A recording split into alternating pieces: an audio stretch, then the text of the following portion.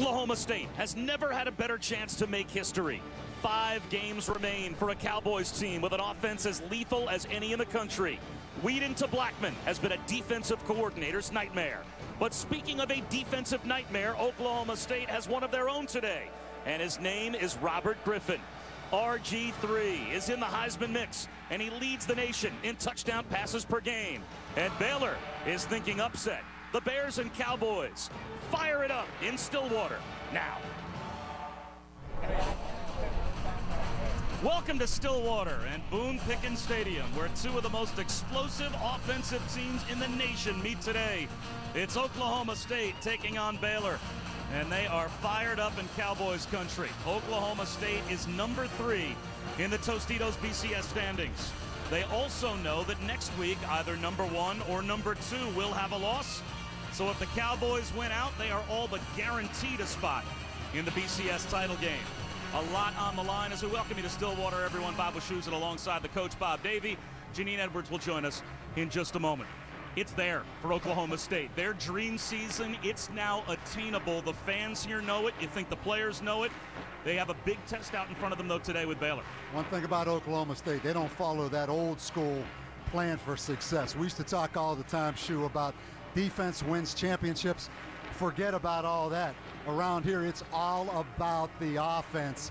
Their offense, an up-tempo, fast-paced, no-huddle, 2 superstars in Brandon Weeden and Justin Blackmon. A lot of people don't realize a big reason for their success.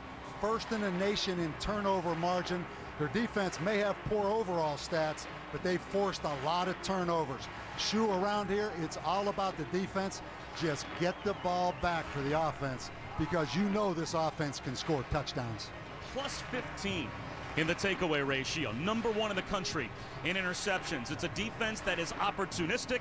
It's an offense that lives off of those opportunities, and they've got a quarterback that can play. Boy, we watched Brandon Weeden yesterday, both of us, for the first time. I think the first thing you're going to notice about him as a fan at home, how quickly he gets the ball out.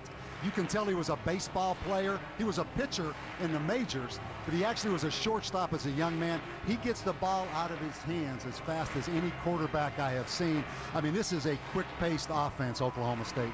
Yeah, Mike Gundy actually compared him to someone almost turning a double play. Exactly. When you look at how quickly he's able to release the football. And speaking of quickly, we are expecting the Cowboys to take the field any moment here at Boone Pickens Stadium, as this place has been packed for the last several hours.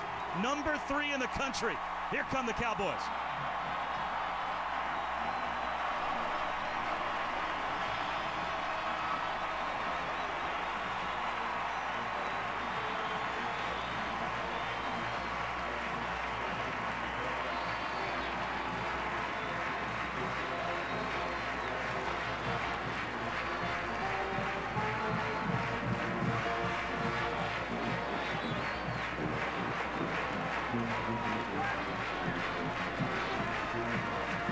So it's a great scene, obviously, here. It's a scene that could be spoiled, though, if RG3 continues to play the way he has this season. Baylor puts up almost the same type of offensive numbers that Mike Gundy has to worry about today. We'll talk about Baylor more in a moment, but let's go down to Janine with Oklahoma State's coach. Mike, what did you stress to your guys those last few moments in the locker room? Well, I want them to come out and play and not play with any pressure. Just want them to have a lot of fun, play for the guy next to them. You know, it should be important to them what the tape looks like tomorrow when they're sitting next to their teammate in that video room. That's a good point. Now, we know this thing's going to be a shootout. What do you think will ultimately determine the outcome? Well, it always comes down to tackling and taking care of the football. Have a good game, Coach. Thanks. All right, Janine, thanks very much. Janine mentioned it. We expect a shootout. That's because Baylor puts up basically the same types of numbers that Oklahoma State puts up. I mean, that's what makes this game so much fun, Bob. As you look at the stats, I mean, Baylor is almost identical to Oklahoma State. On offense, they're a fast-paced, up-tempo style as well. They have 2 superstars, and Robert Griffin and Kendall Wright. On defense, actually, Baylor's a little bit better. The biggest difference, though, you see it at the end, 73 in turnover margin. That's why Baylor is 4-2 and why Oklahoma State is 7-0. It's all about turnovers. Let's go back down to Janine. Coach Briles, you told us that you may need to be somewhat unconventional to get the win here today. What do you mean by that? Well, when you're playing a team that's as potent as they are offensively, sometimes you need to be a little more risky on your side of the ball when you're on offense. So there could be a situation where we might be not as conventional in fourth down situations, but you never know. We'll wait and see how the game goes. You have a prolific offense, yet you spent a good part of your bye week, you told us, working in the red zone. What were you hoping to accomplish? Well, when you get down there, you got to score touchdowns because the league's so strong and there's so many points being scored. You better come away with 7. That's what we worked on. Have a good game, Coach. Thank you very much. We're just about set for game time, and we will see 2 lethal quarterback to wide receiver combinations when we come back and kick it off in Stillwater. Oklahoma State won the toss, and they deferred their option to the second half. So Robert Griffin will start with the football first. Bob Shoes and Bob Davie and Janine Edwards here at Boone Pickens Stadium. What a scene. Homecoming, and they put on about as good a homecoming show here in Stillwater as any place in America. And Quinn Sharp will send it deep to Antoine Goodley. We expect a shootout this afternoon, and a line drive kick could give some field position to Baylor. Levi Norwood off the hop instead. He's all the way out to about the 31-yard line before he stood up. Joe Mitchell made the stop on special teams for Oklahoma State. So it's RG3, #1 in the country in completion percentage. Not a bad touchdown to interception ratio as well when you're talking about 22-2. 2 great quarterbacks in this game. I think the difference, Robert Griffin throws the ball down the field a lot more than Brandon Wheaton. And that's why it's important for Baylor to get this run game going so they can set up play action, because nobody does it better than Robert Griffin. Kendall Wright is at the bottom of your picture, closest in the trips to the near side, but they'll start on the ground with Terrence Ganaway. And he picks up about 6 yards on first down, so 2nd down and 4 upcoming for Baylor. Baylor's been inconsistent running the ball. They've run it really well at times, but in their losses at Kansas State and A&M, they've not been very productive running. And Mark Ganaway down at the 35, so it's 2nd and 5, and here's Griffin's first attempt. Then he finds a slant to Kendall Wright. He breaks a tackle, and he's got a first down in plus territory. So already the combination of Griffin and Kendall Wright moves the chains. Get a taste already of how fast-paced this is going to be and how explosive these skill players are in this game. A little bubble screen. They get it back in the hands of Wright. And Wright's down the sideline, close to another first down. Coach, we could end up seeing a 160 to 170 play game, right? Yeah, I'll tell you the other thing. We might term this right away. You heard the Red River rivalry. This may be the bubble bonanza. You may see more bubble screens in this game from both teams. The officials had not put the ball ready for play yet, and Baylor was ready to go. I tell you, these officials. The snap, please reset the play clock to 25 seconds. Play clock and the game clock will start on my signal. You're an official in the Big 12. You better stay hydrated, because you're out for you got a full day's work ahead of you just getting that ball spun, because both these teams want to get up there and go. The officials in this game could conceivably run the New York City Marathon next week. They are that well conditioned.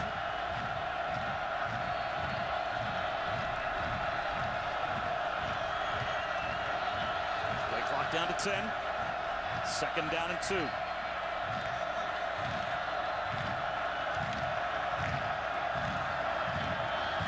Right up the middle, a first down carry for Ganaway as we take a look at today's Baylor Impact Players, brought to you by Chick-fil-A. Well, we said it's important for Baylor to run that ball and be balanced. I think we've seen it already, what that does with play action. Terrence Ganaway just been inconsistent, totally capable. Kendall Wright, as explosive a guy as there is in the slot. And on defense, Jamie Blatnick for OSU, the defensive end. There's your bubble screen. This time it's Terrence Williams, and he picks up 5. It'll be 2nd down and 5, and already Baylor on a march to start the game. Daytawion Lowe came up and made the stop.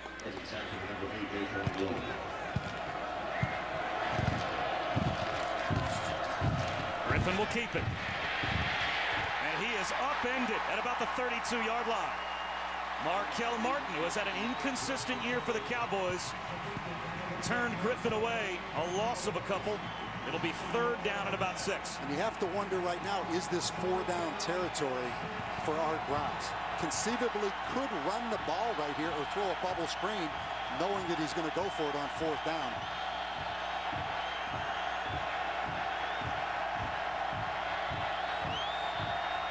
Comes a blitz off the edge on 3rd down and 6.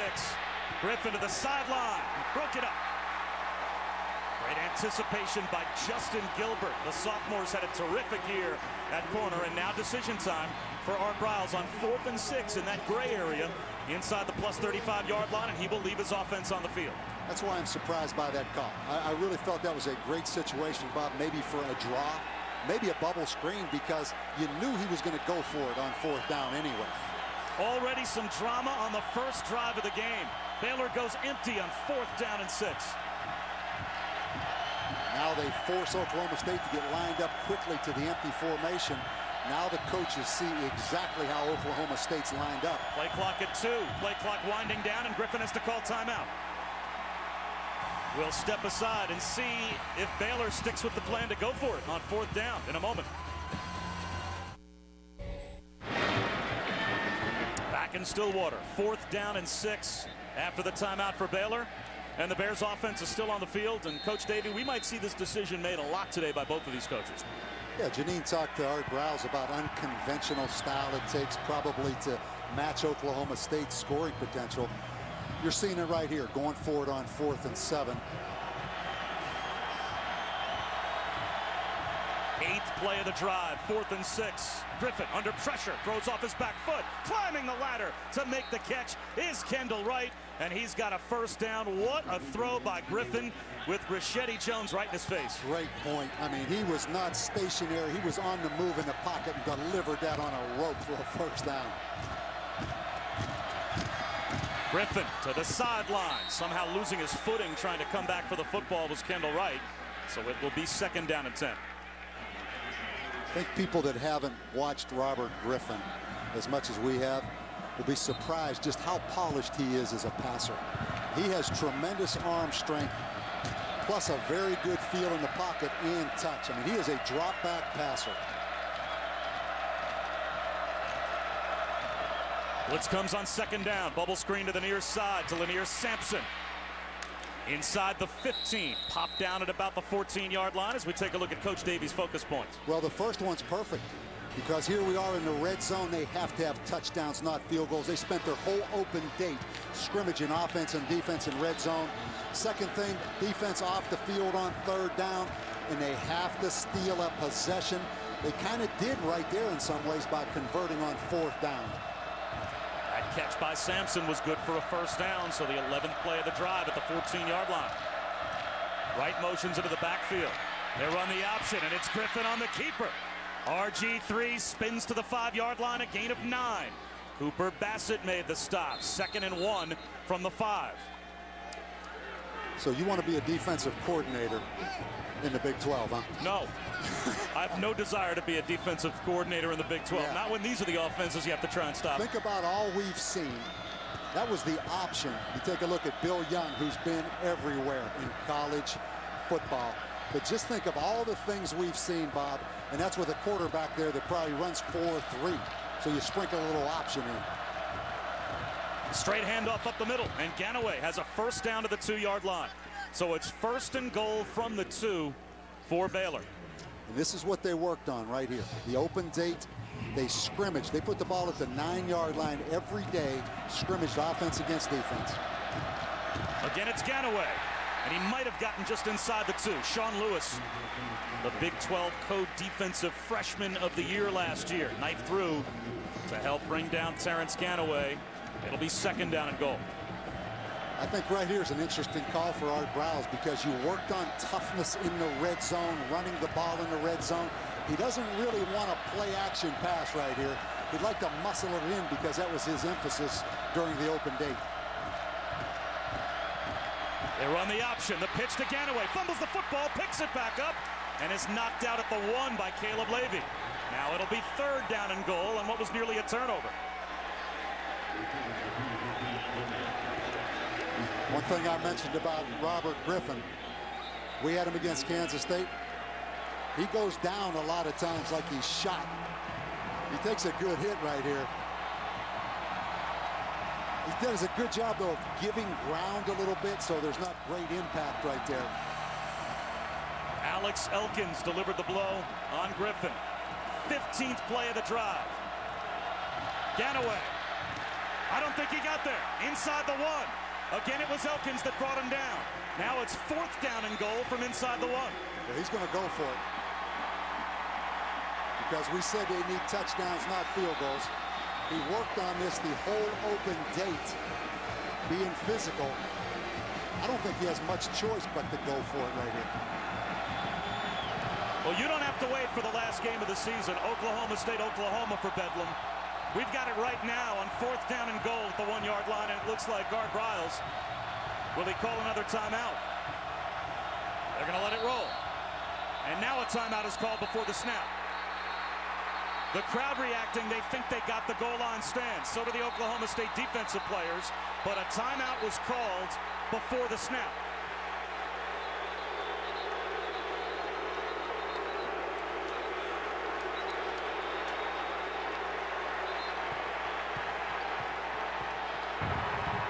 I think there's some energy in the stadium right now. For the play, Baylor called timeout.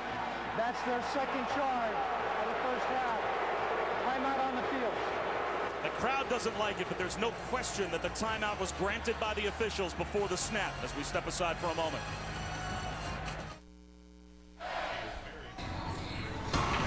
ESPN's College Football on ABC, brought to you by K Jewelers, the #1 jewelry store in America. Every kiss begins with K. The 2012 Ford F-150 with available EcoBoost. Visit Ford.com/big score to learn more. And Allstate. Shop less, get more. Make one call to an Allstate agent. They put on a show, homecoming here in Stillwater. And already Baylor has put on a show on this opening drive. Down to 4th down and goal at the 1-yard line. The 16th play of the drive, and 2 timeouts spent by Art Briles on this opening possession as well. I know Art Briles would really love to run this ball here because he sold his team during the open date. We need to be more physical and be able to run the ball in the red zone. That was a point of emphasis, but I wouldn't be surprised to see a little pop pass or something. Ganaway. Stop before the goal line.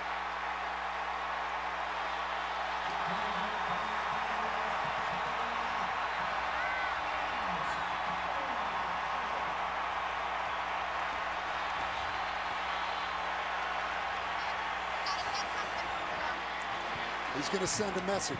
Line up in a condensed formation and just hand the big tailback. Again, Sean Lewis unaccounted for off the edge.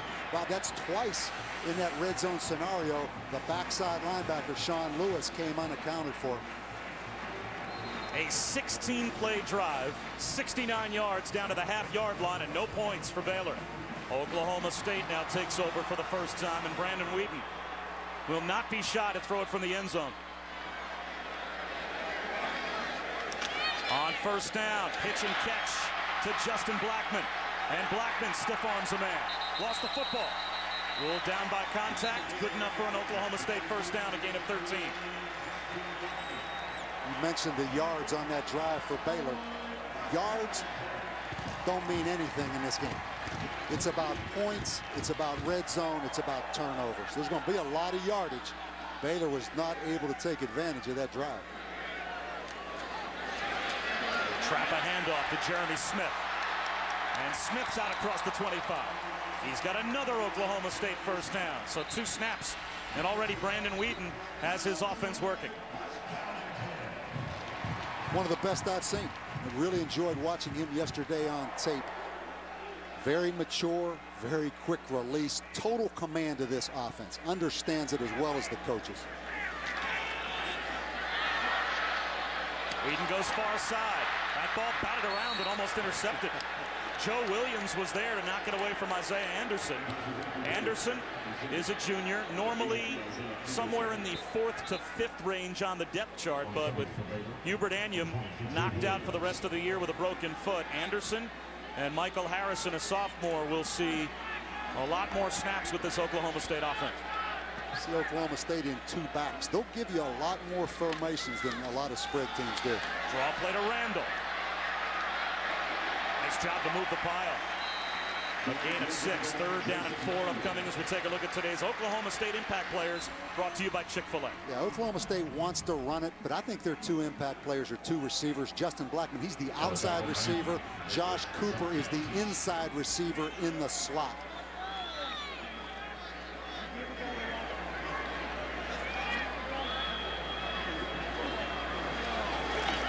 Four-man rush on 3rd down. Whedon to the sideline. Blackmon's got a 1st down. Yeah, Josh is the inside slot receiver, really unnatural. Gets his hands on a lot of catches. Good run after the catch. On defense for Baylor, Ahmad Dixon is the nickel back. Kind of a combination linebacker, defensive back. Probably their biggest playmaker. Randle has another lane. Shakes and bakes his way into plus territory for 9 more. Nice block by the fullback Kyle Staley to free up Joseph Randle. Talked about focus points for Baylor. Number 1, getting off the field on 3rd down defense. They had their chance on 3rd down, didn't get off the field. The same problem they had, Bob, in College Station against Texas A&M 2 weeks ago. Have to get off the field on 3rd down. Play action for Whedon. He goes down the seam for Blackmon. Incomplete. Good coverage by K.J. Morton. That was great coverage by K.J. Morton, because that was a perfectly thrown ball to a big, strong 220-pound receiver. He gets a little bit of that jersey now. That left hand of K.J. Morton had a little bit of that orange jersey, but good coverage down the field. 3rd down and 1. A little hitch to Cooper. He's got a 1st down. That's basically a running play. When you think about the way these 2 offenses operate, that's like going off tackle left in the Big Ten. It really is. You know, the college rules where you can block down the field as long as the ball's thrown behind. In essence, they are running plays. We're going to run a lot of those today. Thing we noticed watching tape yesterday, nobody gets that bubble screen out faster than Brandon Whedon. His release is incredible, how quickly he gets that ball out there to those receivers. Whedon has to call timeout. So we'll step aside. Oklahoma State, their opening possession, and they're in plus territory in a scoreless game. You're watching ESPN College Football on ABC. The Coach's Trophy presented by Dr. Pepper, and that will go to the winner of the BCS championship game at the end of this season. And the folks here in Stillwater think it's going to make a return trip. Yeah, it's so hard to put yourself in the position Oklahoma State's put themselves in by controlling your own destiny.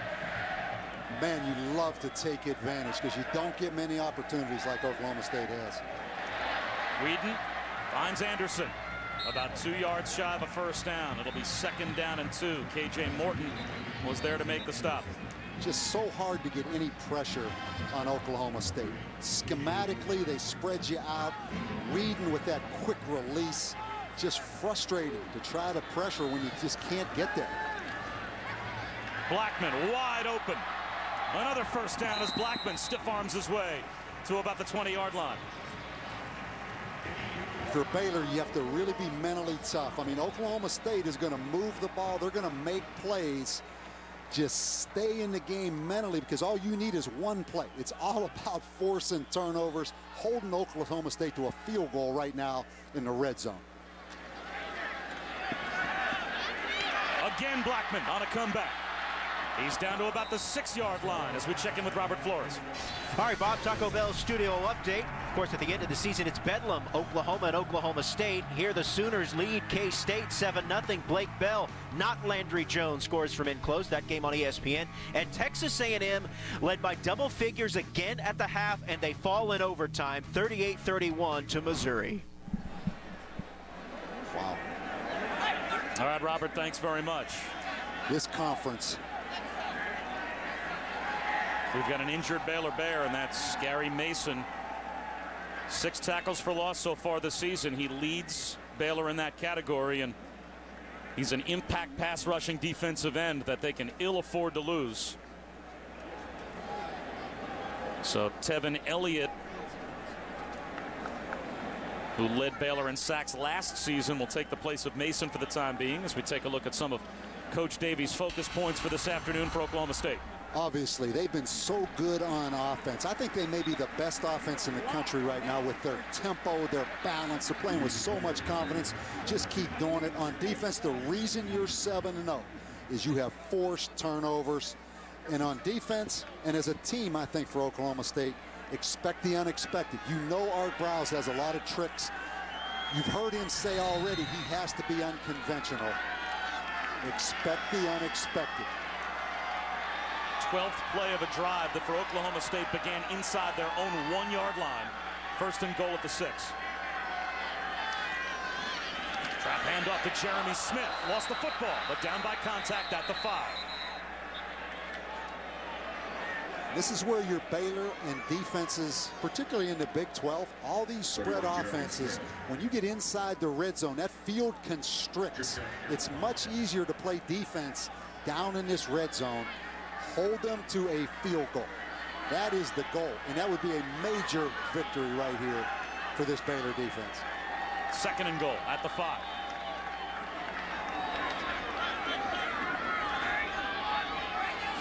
Five-man rush. Here comes the blitz. Wheaton to the goal line. Incomplete. Bob, why it's so much easier to play defense in this constricted area, as you know, you don't have to worry about depth. You don't have to worry about the receivers running by you. So you play much tighter coverage. So great opportunity. We talked about focus points, 3rd down for Baylor. Here's another chance right here. 3rd and goal. Here comes the blitz again. Wheaton under some pressure. Back of the end zone. Almost a one-handed grab and a flag down. Blackmon draws the penalty. It looks like K.J. Morton will be flagged in the end zone.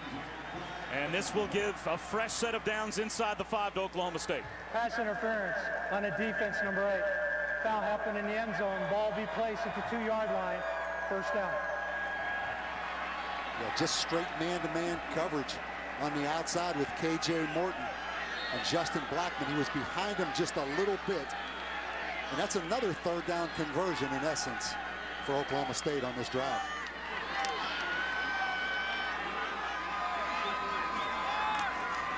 Randle walks into the end zone with a touchdown. His 13th rushing touchdown of the year.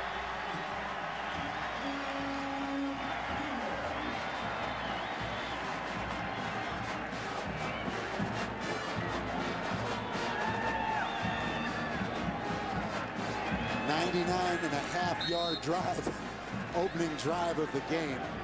Impressive, impressive.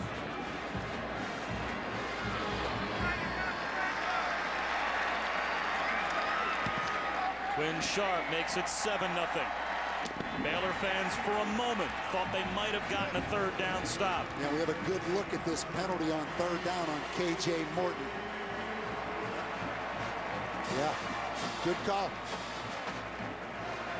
Grabbed the right arm of Blackmon, and Randle was able to plow his way in the end zone for the touchdown. Oklahoma State with the early 7-point lead.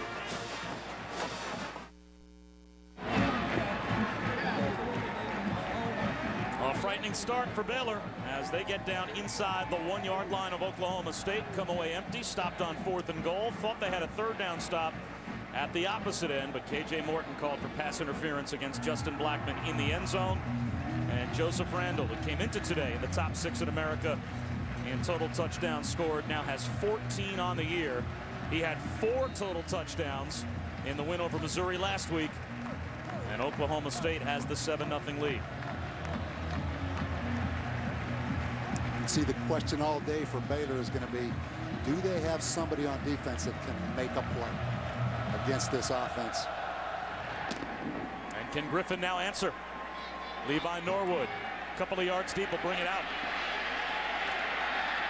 Doesn't even make it to the 15-yard line, and the ball pops out. Oklahoma State thinks they have it, and they do. A turnover on special teams in the red zone for Baylor. Did we mention turnover margin in the open being a major part of Oklahoma State's success?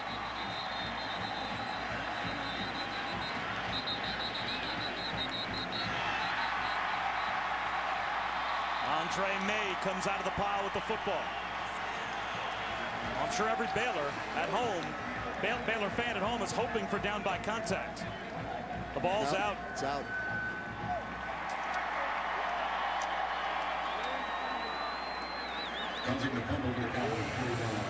These officials do a tremendous job, don't they? We've had 2 replays, one on a pass interference, one on a fumble, and they made the exact right calls.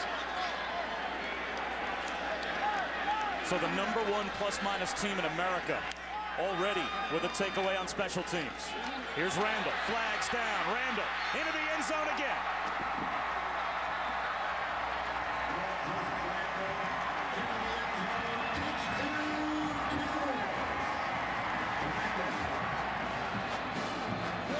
Flag back at the line of scrimmage.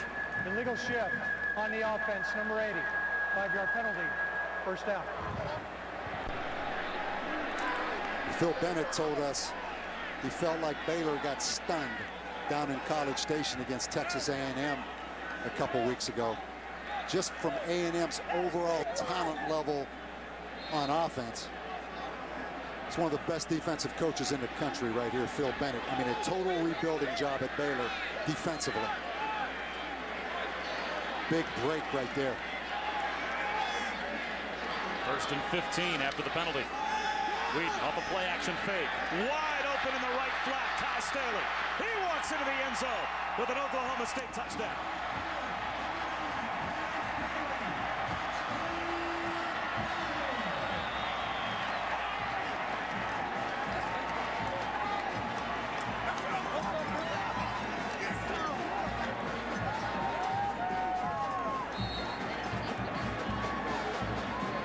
Dejected Art Rouse. Do they take advantage of turnovers? That's what they've done all year. That's been the formula for Oklahoma State. First touchdown of the season for Kai Staley, and that is 14 points in 18 seconds. I'll show you what play action does. Watch this linebacker right here. He's going to get action right at him. Look at him step up on the fullback. The fullback runs right by him to the flat. That is very difficult, Bob. A linebacker has to play run. The fullback slips by him for a touchdown.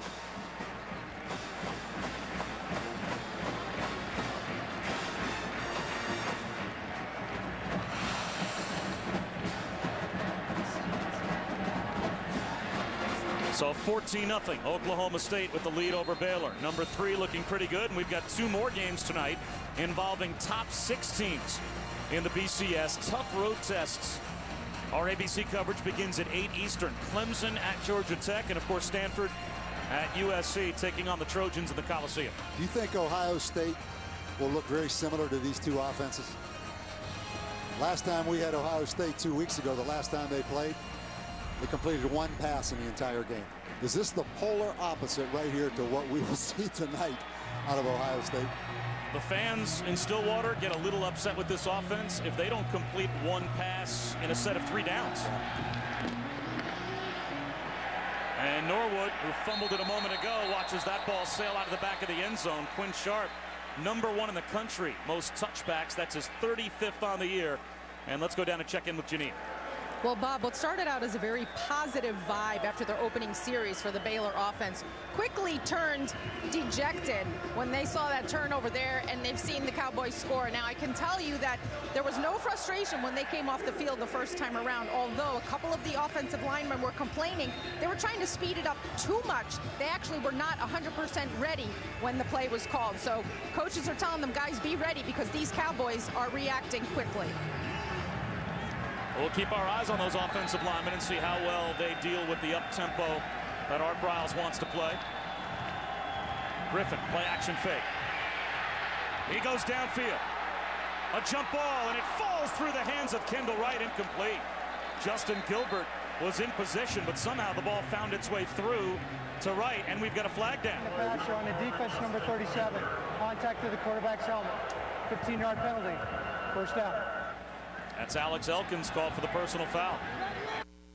We're going to get a chance to see just the hit here at the end.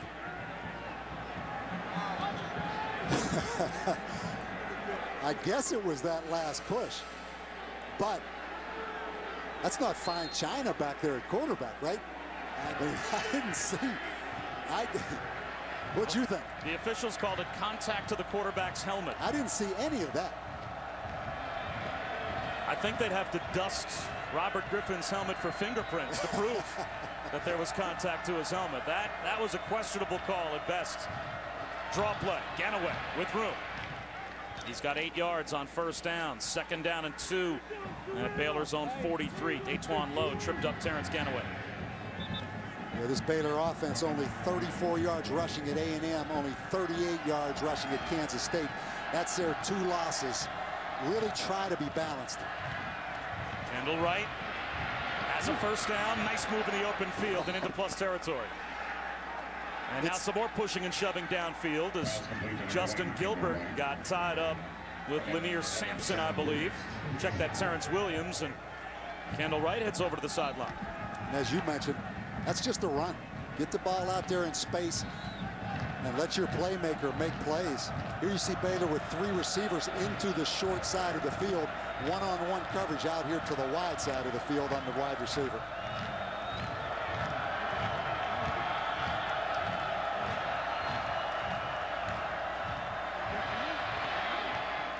Wide open, and with a first down, Levi Norwood. Out of bounds inside the Oklahoma State 35-yard line. We talked about how similar these teams are schematically, Bob, really on both sides of the football. Offense is almost identical. Baylor maybe throws it down the field a little bit more, but just very similar. Kendall Wright back on the field. He's in the slot right. Griffin instead looks left. He's got a wide open comeback to Lanier Sampson. Sampson breaks a tackle, takes a pop out of bounds at the 24, very close to another Baylor first down.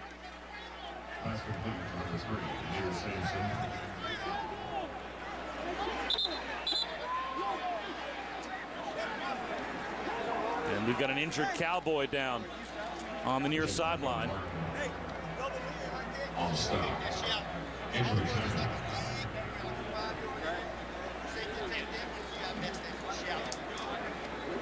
Sean Lewis shaken up on that play for Oklahoma State as we take a look at some focus points for Baylor. We talked about touchdowns in the red zone. They're 0 for 1 on that. They had an opportunity. Defense off the field on 3rd down. I think they had 3 third down opportunities on Oklahoma State's first touchdown drive, and then steal a possession. Actually, Oklahoma State has stole a possession from them early in this game.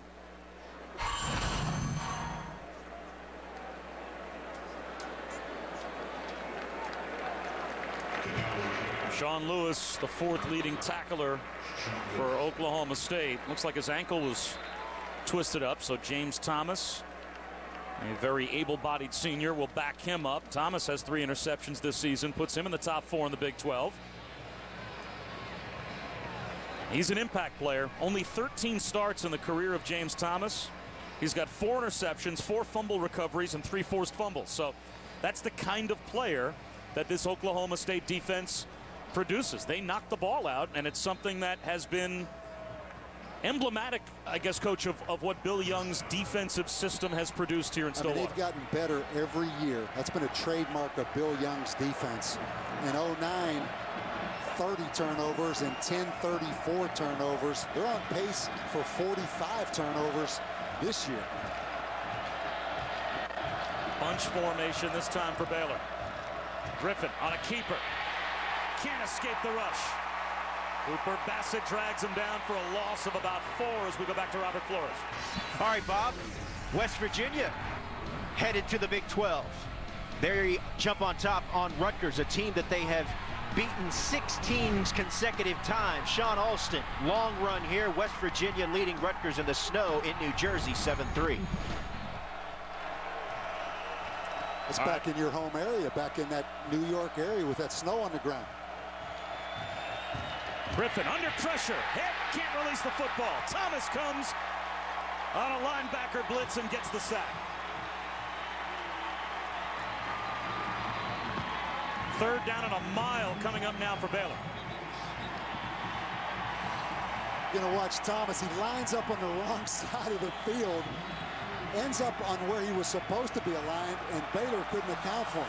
Sometimes confusion confuses the offense as well. That was a great example right there.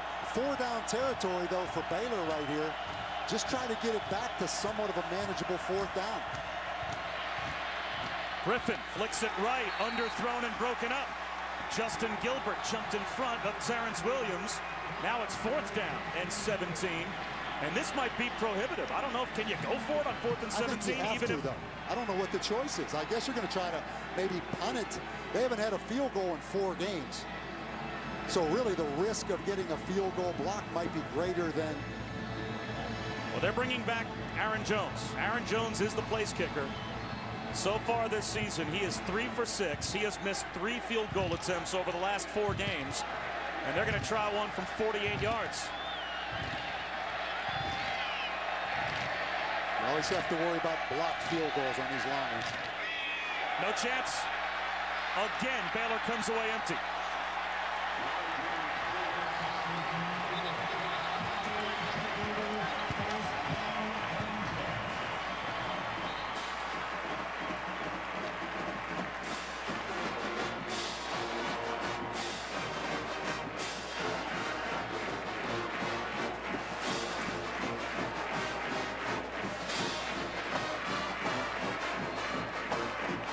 So the Cowboys take over again. Pretty good field position at their own 31-yard line.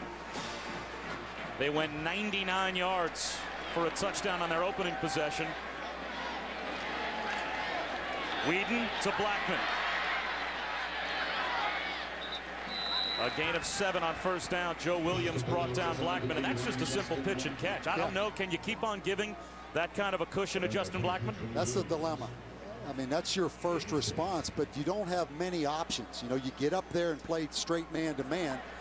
There's obviously a risk with that. You see Baylor in a man-to-man defense here. They bring a 5-man rush, and Whedon very well protected down the sideline. Leaping attempt almost hauled in by Josh Stewart. Ahmad Dixon was out in coverage on Stewart. And Gary Mason, by the way, is back in the game. The pass rushing end for Baylor. So a bit of good news for the Bears, and it's 3rd down and a short 4. This is key. This 3rd down right here. Be interesting if I think Phil Bennett's going to heat them up a little bit. Here they come, straight man-to-man coverage. Draw play. Randle breaks free. Joseph Randle. No deep safeties, and Baylor pays for it. Touchdown.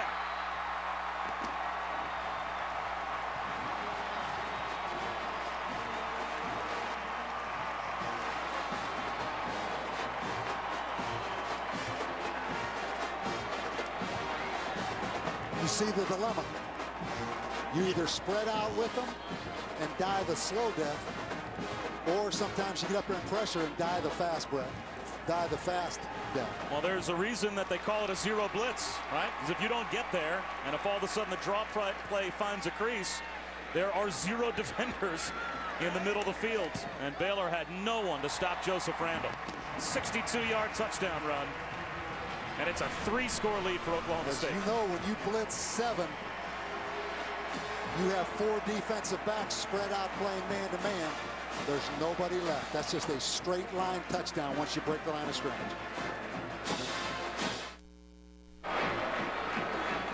14 rushing touchdowns on the season now for Joseph Randle. 21-0. Oklahoma State is on top of Baylor. Mike Gundy's team doing what Mike Gundy's teams do, and that is capitalize on turnovers, spread out a defense, and get some chunk plays. Levi Norwood again, this time from about the 7. Tries to turn the corner. That time actually Darius Jones on the return, and he's all the way out across the 35-yard line. So pretty good field position for Baylor, but now they have to have a score. Yeah, and obviously the game plan's still the same for Art Browse as it was when it was 0-0. They can move the ball. It still comes down to the things we have talked about: red zone scoring, turnovers, and try to get a stop on defense.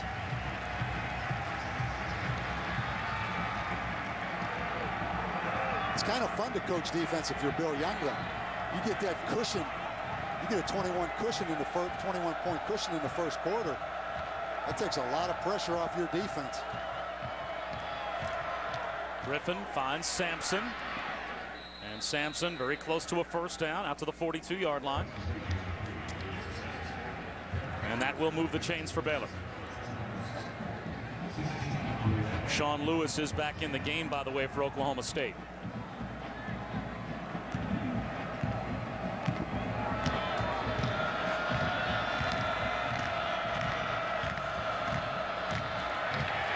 Griffin backpedaling, gets it to the sideline. That's another first down. Terrence Williams came back to help his quarterback with David L. Collins pressuring RG3. The arm strength of Robert Griffin was exhibited right there. He was on a dash out of the pocket, didn't have his feet planted at all, and delivered that ball. I mean, this kid's an NFL quarterback. I don't think there's any question about that. Play action. Griffin looking downfield, wanted to take a shot, now extends the play. And he will scramble out of bounds and pick up about 7 yards. And that will take us to the end of the first quarter. The game turned early in favor of Oklahoma State. Joseph Randle up the middle. That was the first touchdown. Then a fumble on the kickoff sets up an easy touchdown for Kai Staley. It was 14-0 Oklahoma State, and they have added another.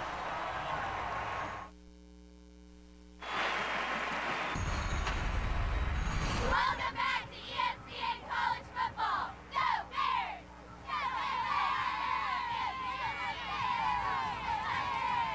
Well, that group was hoping on something to cheer about on this drive. There has not been much that has gone Baylor's way so far. 21-0, number 3 leading the Bears. Oklahoma State capitalizing off a special teams turnover and a goal line stand. The opening possession of the game, Baylor drives it 16 plays all the way down inside the 1-yard line, and they get shut down on 4th and goal. 2nd down and 4 though as we open up the second quarter. Griffin to the sideline. Rarely do you see an inaccurate throw from Robert Griffin. That time he had Sampson, but airmailed him. Now it's 3rd down and 4. It sets up another 3rd down. 3rd down's key. Oklahoma State 3 for 3 on 3rd downs. Baylor 0 for 3 on 3rd downs. Again, to me, this is 4-down territory. Pretty good situation to run the draw right here to Ganaway. Instead of bubble screen. And that goes backwards. Tevin Reese might have lost a yard. Now it's 4th down and at least 4. A flag, though, on the near side of the field. Another personal foul. 15-yard penalty. First down. Daytawion Lowe called for roughing the passer. Well, the first time Griffin was hit by Alex Elkins, it was at least questionable.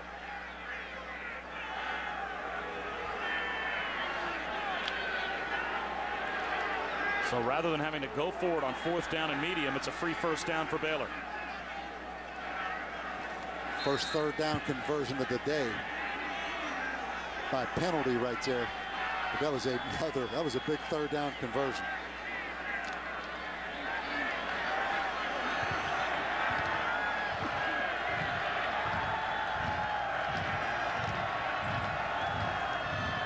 Ganaway breaks a tackle.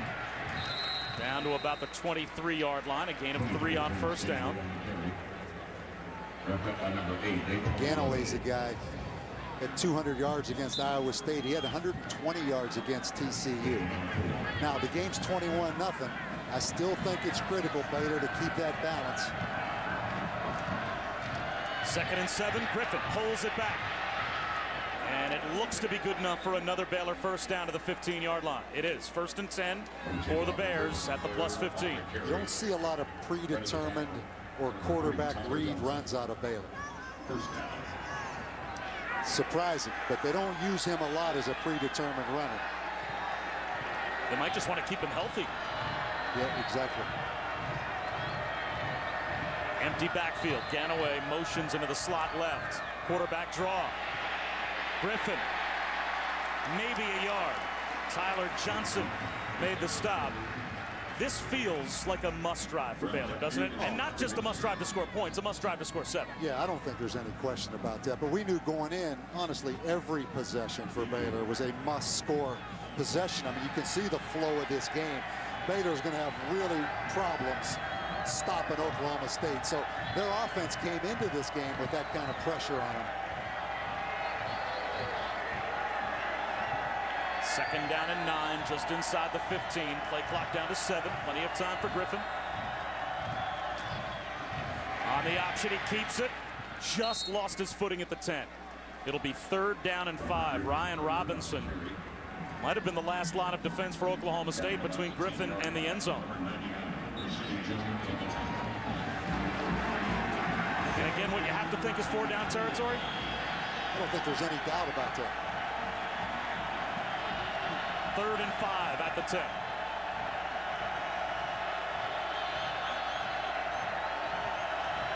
They'll run the option with Kendall Wright. Griffin on the keeper, and he's got a 1st down.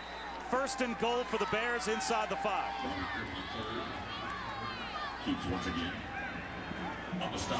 Start out in empty, no back formation. Trips into the boundary, and then run the option to the field. Whatever they're paying these defensive coordinators in this conference, they're not paying them enough to try to defend all this. Sounds kind of like a bitter old defensive coordinator to me. Yeah, I kind of like those 2 backs in the backfield. Griffin to the goal line, knocked away. Intended for Wright. Great job by Markel Martin to jump in front of Kendall Wright. 2nd down and goal. Interesting, though, isn't it? It's 1st and goal on the 4. Art Browse worked the whole open date on putting the ball on the 9-yard line. Offense, defense being physical. That probably seems like 3 weeks ago we worked on that. It's back to spread them out and score however we can score now. This guy does a great job. One of the most innovative play callers.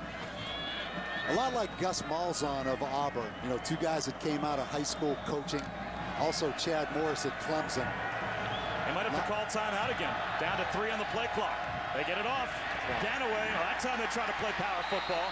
Now it's 3rd and goal from the 4. Again, Alex Elkins was the first man there for Oklahoma State. It was a late personnel change for Baylor, and they looked a little discombobulated when they came up to the line, unless that was by design to try and make Oklahoma State think that they were going to be late to the line. But now back in the game is Kendall Wright. He'll be in the slot right on 3rd and goal from just inside the 5. 13th play of this drive for Baylor. Play action. Back of the end zone. Intercepted. Picked up by Justin Gilbert. And Gilbert brings it out. Oklahoma State does it again. Their 16th interception of the season. Number 1 in the country.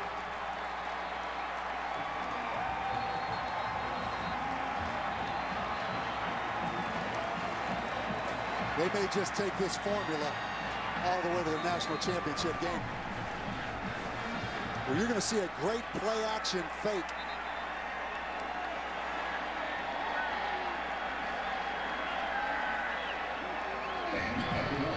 Robert Griffin went to Kendall Wright as money man, and Gilbert with his 3rd pick of the season. Baylor comes away empty again.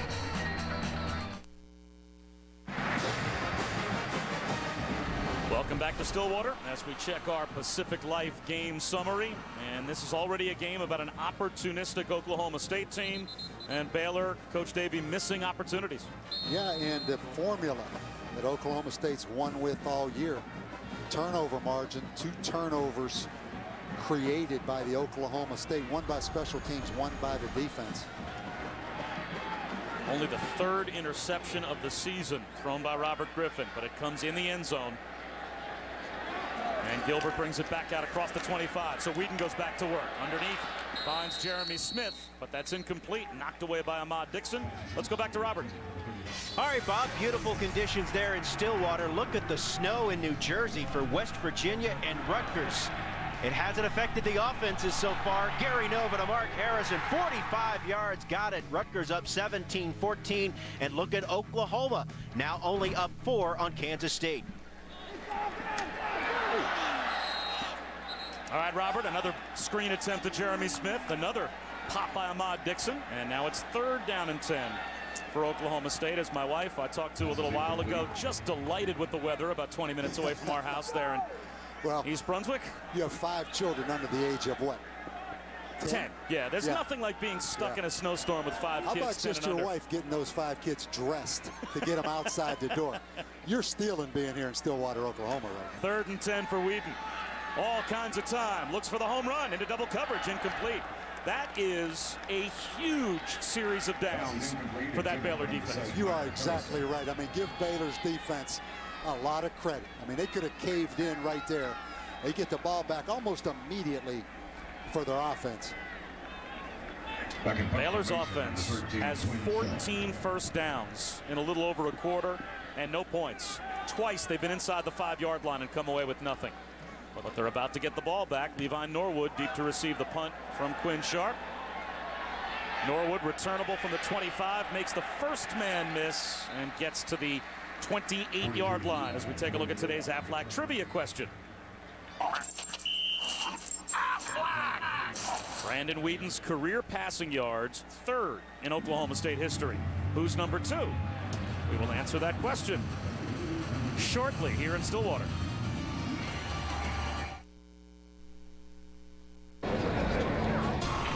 ESPN's College Football on ABC, brought to you by Lexus. It's time to engineer amazing. Verizon 4G LTE, America's fastest, most reliable 4G network. And Aflac, official partner of the Heisman Trophy. It's a tremendous homecoming celebration here in Stillwater, known as the walk-around. Wreath decorations everywhere. More than 75,000 alumni and friends enjoyed the display. 6 square blocks in the heart of OSU's campus. And many are at the game today, enjoying Mike Gundy and Brandon Whedon building a 3-touchdown lead. But now a little life for Baylor. They might be down 21-0, but they have not struggled to move the football. They've been inside the 5-yard line twice, no points. Robert Griffin throwing only his 3rd interception of the season on the last possession. Back to the offense, and back it goes to Kendall Wright. Wright, about 8.5 yards on 1st down. So it'll be 2nd down and short, popped by Joe Mitchell and James Thomas. Baylor picking the tempo up here a little bit, going a little bit faster pace. Ganaway can't pick up the 1st down, about a yard shy. Ryan Robinson was able to snuff out Terrence Ganaway, so now it's 3rd down and a yard. Very important play for Baylor here. You wonder if they would go for it inside their own 40-yard line. Yeah, Art Browse doesn't want to make that decision. He wants to make this 1st down right here.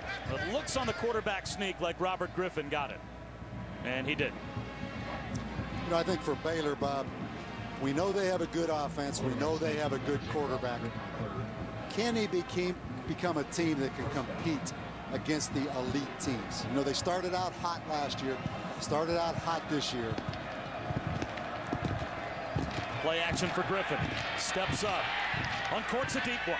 And it is dropped right in the hands of Tevin Reese for what would have been about a 35-yard gain. And Reese dropped the ball. But just back to my point, I mean, these kind of games get you noticed. These kind of games put you on the map.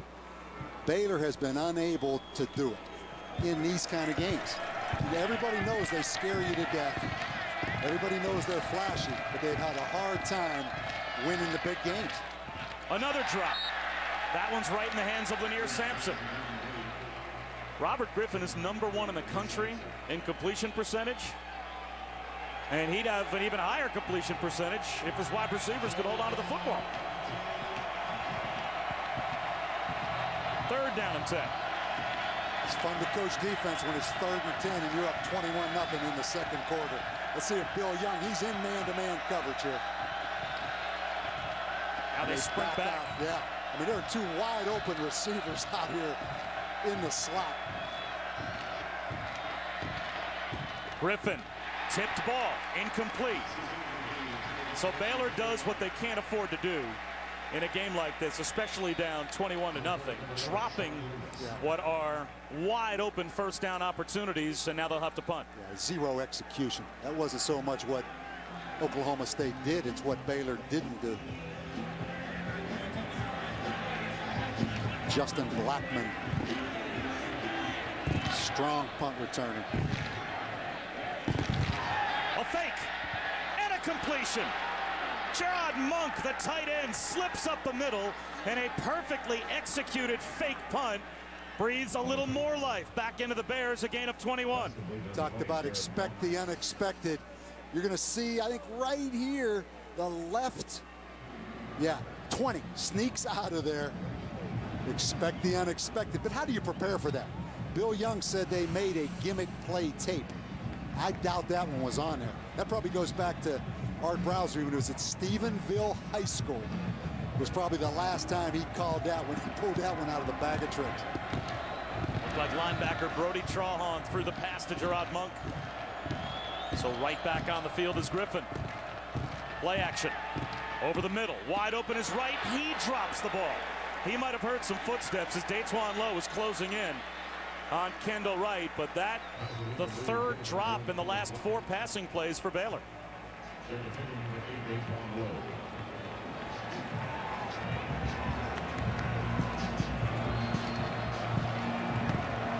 He left his helmet out there. Ganaway breaks a tackle and looks to be good for a first down. Very, very close. Might be a half-yard shy. We'll have to see where they spot the football. 3rd and short upcoming, it looks like, for Baylor.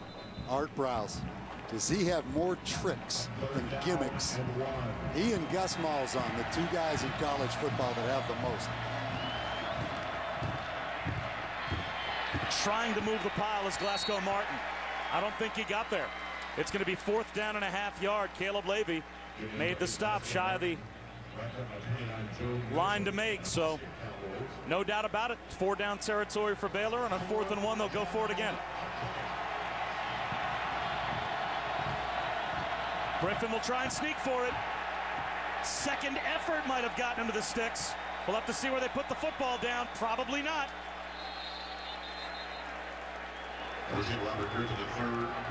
It didn't work at the goal line, and it looks like it may not have worked here. Nigel Nicholas made the first hit on Robert Griffin. Well, normally our first down line is pretty accurate.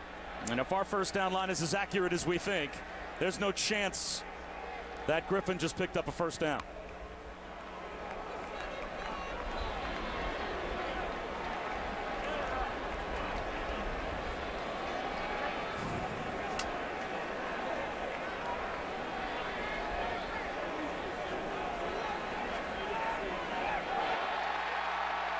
Another drive comes away empty for Baylor.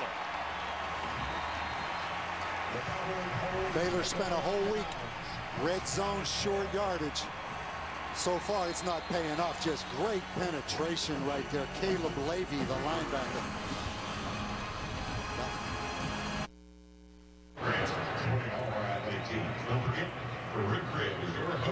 Welcome back to Stillwater.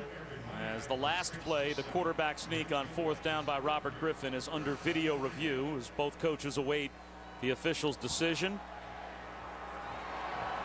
The second effort by Griffin might have gotten him about a foot, but he needed a yard.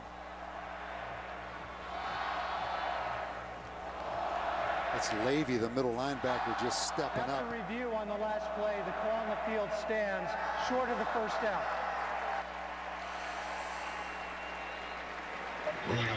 So the frustration continues for Baylor offensively. 5 offensive possessions, 191 yards of total offense. They have yet to punt, and they also have yet to score. 2 drives stall inside the 5-yard line, 1 right at the goal line. Still no points. Draw play to Randle. Right up the middle he goes again. First down for Oklahoma State, not across their own 45-yard line. Talked earlier, 14-yard game. Total yards mean nothing. Time of possession means nothing in a game like this. You just look at those statistics. I mean, that verifies that. Baylor with 48 plays, 191 yards, and 0 points. That sounds almost impossible to run 48 plays in the first half and not have a point. We're not even at the midway point of the second quarter. Thing you have to watch here, if you're Baylor, Oklahoma State against Missouri last week, came out and pounded them once they got the ball, once they got ahead in the game in the running game. Quick flip to Josh Stewart. It'll be 3rd down and 5 from midfield, so a chance for Baylor to get off the field on defense as we check in with Janine. Well, Bob, you guys have seen the drops by Baylor today, but none so far for the Cowboys. And, you know, they had 12 drops in their last 2 games. So what did they work on this week? Well, they went back to basics. They went to the jugs machine, catching tennis balls, staying long after practice. Justin Blackmon said maybe it was sloppiness. I don't know, but we worked on eye discipline, watching the ball all the way in. Even a top offense needs a tune-up once in a while. Let's see what happens on 3rd down. Blackmon makes the catch and breaks a tackle. Down the sideline goes Justin Blackmon. Stepped out of bounds at about the 17-yard line. Gain of 33. You have a big, strong receiver like that, 215, 220 pounds. Just those little slant routes and let him use his body. That's a tough, tough, tough matchup for any undersized corner.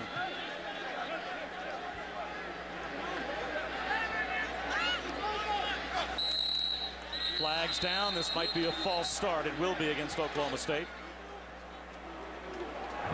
False start on the offense. Number 61, 5-yard penalty. 1st down. Thing about Blackmon, you can see right here, just a little inside move. He's had a drop. You know, back to Janine's story, he's had a drop just about every game. But he'll beat you up. I mean, he'll block you. And he's a big, physical receiver.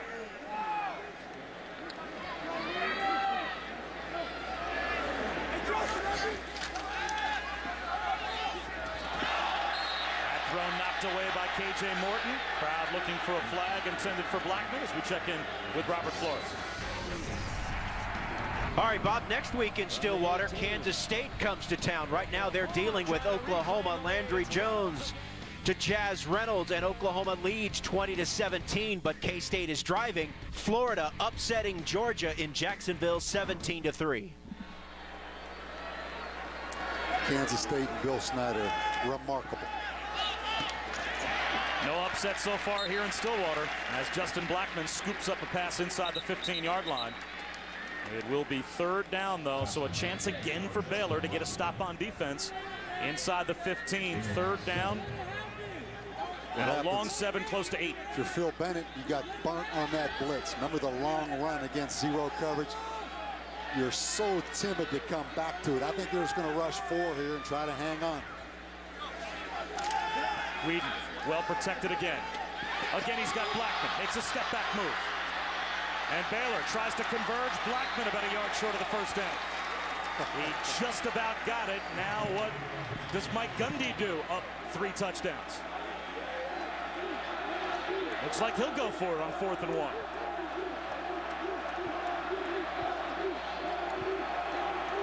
I think Justin Blackmon wants to go for it. Well, you know Justin Blackmon wants to go for it.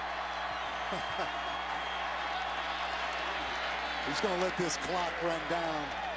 Give him a chance to think about it a little bit because you do have the sure 3.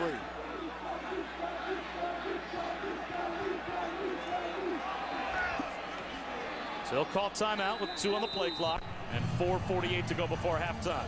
Will Oklahoma State try on 4th and 1 when we come back?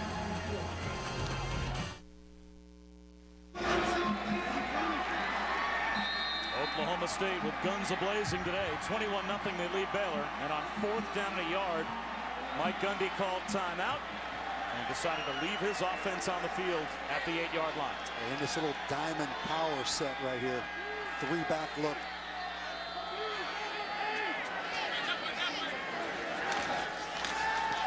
To Blackmon. He makes the catch. Touchdown.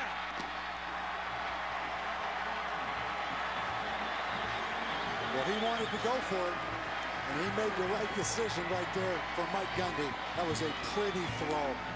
This is about as pretty as you can deliver it over that outside shoulder.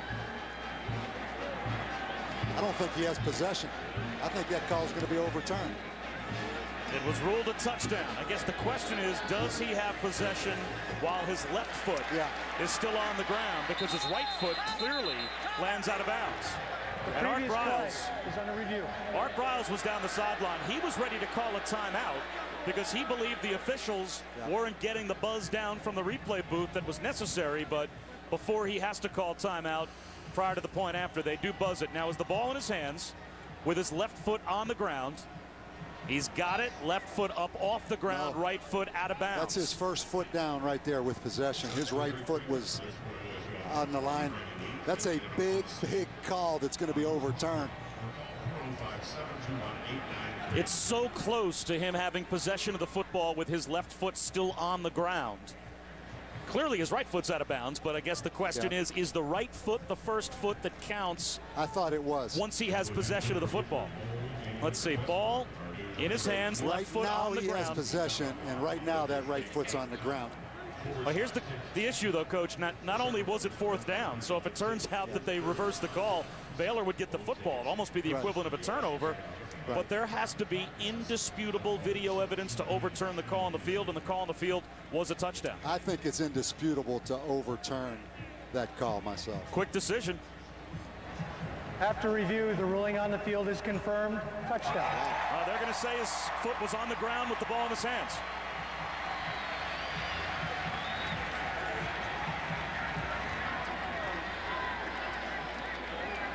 That takes all life out of Baylor.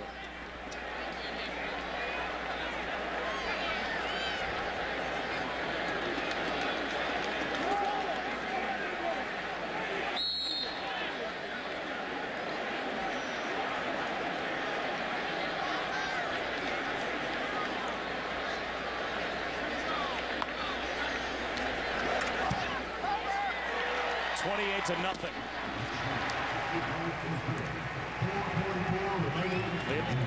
Been on the phone. He's looking for some solutions, but the solution normally for the offense for Oklahoma State, the quarterback finds this guy, Brandon Weeden and Justin Blackmon. What a combination these two have been. Yeah, these are two superstar players in an offense that really takes advantage of their abilities. Take a look at some of the work Justin Blackmon has done today, and he is a load to handle.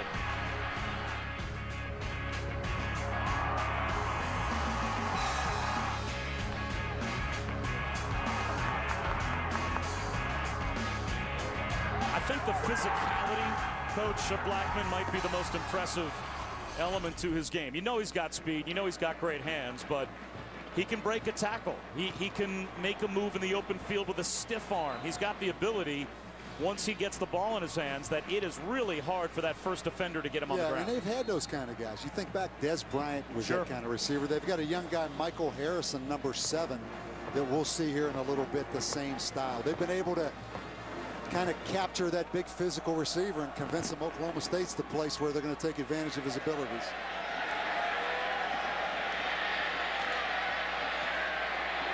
Antoine Goodley on the return, about the 17-yard line. It's time to answer our Aflac trivia question.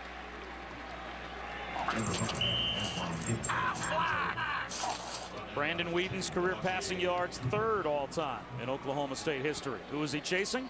Well, number 2 is his coach, Mike Gundy, the all-time leader in total offense in Big 8 history. Just shy of 8,000 passing yards. Zach Robinson, by the way, a little over 10,000 yards, number 1 in the Cowboy record books. But by the time this year's over, it'll be interesting to see how high Brandon Weeden's able to climb those charts. Tevin Reese, first down for Baylor. Actually coached against Mike Gundy up here about 1986 or 87 with Texas A&M. We came up here. They put a whipping on us. I mean, they had Barry Sanders, Hartley Dykes at wide receiver.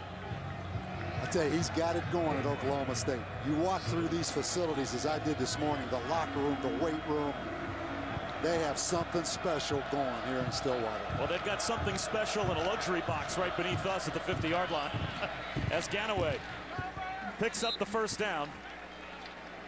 A gain of about 3. ABC Tuesday, the new night for laughs with Tuesday's #1 new comedy, Last Man Standing. Tim Allen is the perfect dad, raising 3 daughters the only way he knows how. Funny.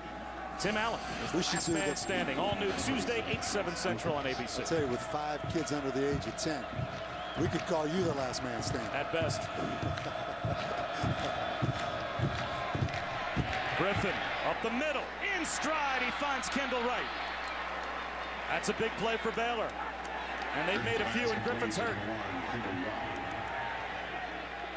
Griffin somehow is able to pop up. He's one of those guys. He spends a lot of time on that mat. We've seen him in other games.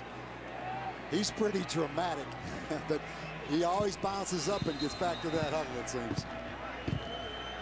Jamie Blatnick, number 3 in the Big 12 with 6 sacks so far this season, drove Griffin into the turf. And it looks like Griffin, that right shoulder might not be 100%.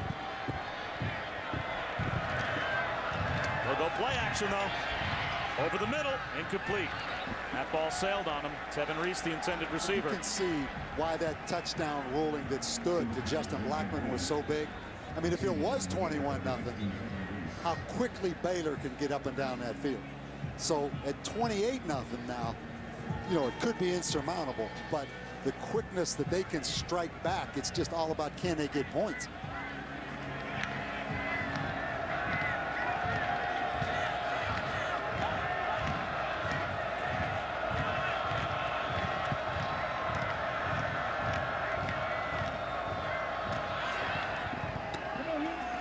Lanier Sampson stays in bounds and takes an extra hit. About 2 yards shy of a first down. Brodrick Brown was the first man there for Oklahoma State. It'll be 3rd down and about 2.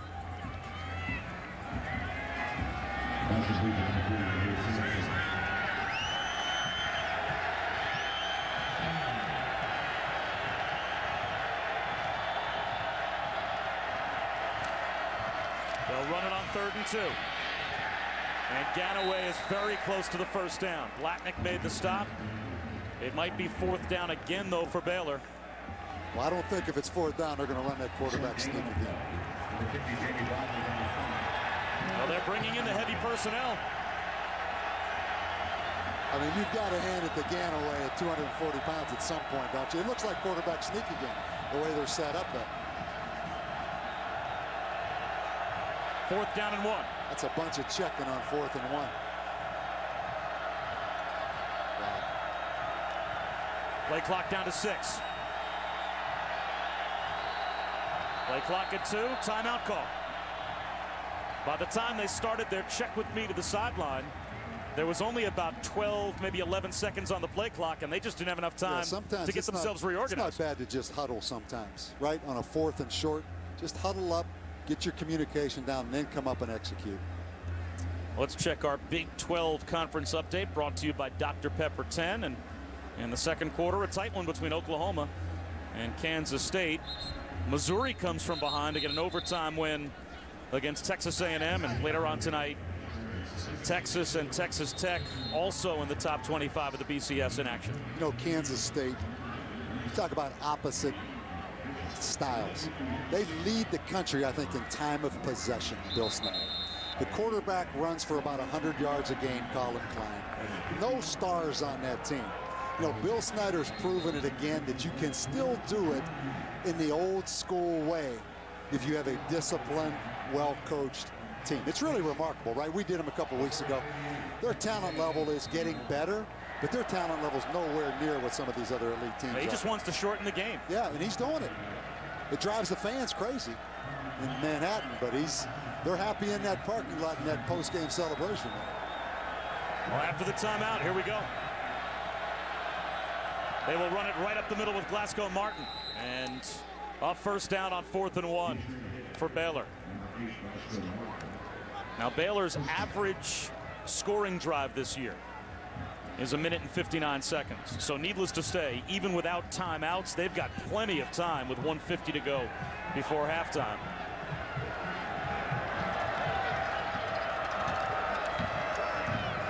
Over the middle, tipped ball, intercepted again. Daytawion Lowe. Breaking tackles. All the way out to the 45-yard line. Hard to believe. Hard to believe. A formula that may take them to the national championship. It is unbelievable how they bend, on defense, but force turnovers. That is 17 interceptions, I believe, on the year for this defense. Again, the hard play action, ball poorly thrown. These players have bought in to this formula. I don't know how they keep it going because there's some good fortune involved with turnovers, but they continue to do it. Now Brandon Whedon will try and attack before halftime. He goes downfield. In stride inside the 20-yard line. Tracy Moore got a step. And one snap after the turnover, Oklahoma State's back in the red zone.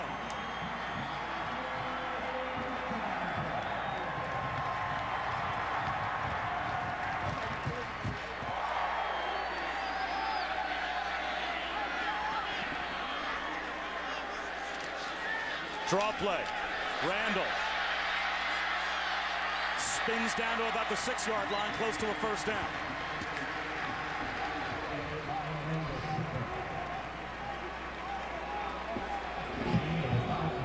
Not sure how many plays Baylor has in the first half. 56. 56 plays and 0 points. I mean, this offense of Oklahoma State is fresh. They haven't been on the field much. Baylor has 19 first downs in 56 plays. Randle walks into the end zone with another Cowboy touchdown.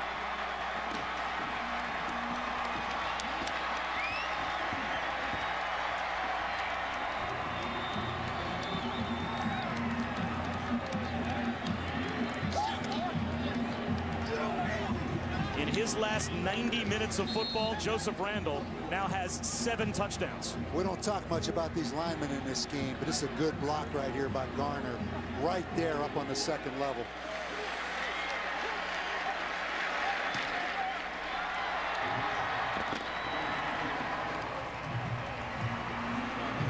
.40 seconds to go in the first half. Oklahoma State with a 35-0 lead. You can see ESPN everywhere, by the way, on your tablet, on your smartphone, wherever you are. ESPN College Football is streaming live on your computer, tablet, or smartphone via WatchESPN.com and the Watch ESPN app.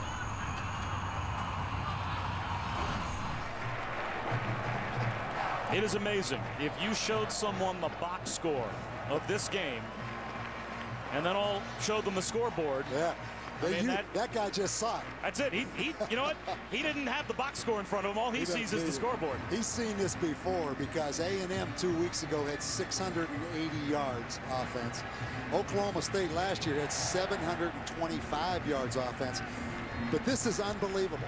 56 plays, 250 yards for Baylor, and 0 points. They haven't punted yet. And if you're Baylor, you got to be thankful Oklahoma State only has 31 plays because they have 311 yards and only 31 plays and 35 points. And pardon me, one punt. One punt in the first half for Baylor, and they're down 35-0. You wonder if Oklahoma State week to week can continue to live off of turnovers the way that they do, and then every single week they're +2 or +3 in the plus-minus category. They find ways to take the ball away. Antoine Goodley takes a knee.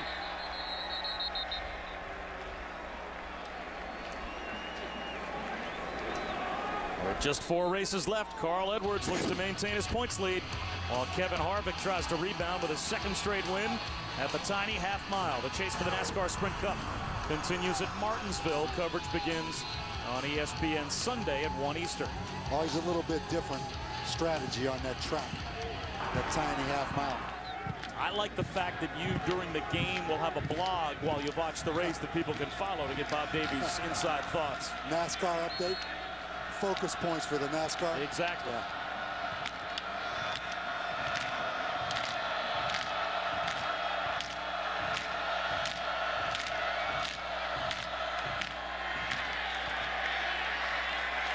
Ganaway maybe gets a yard.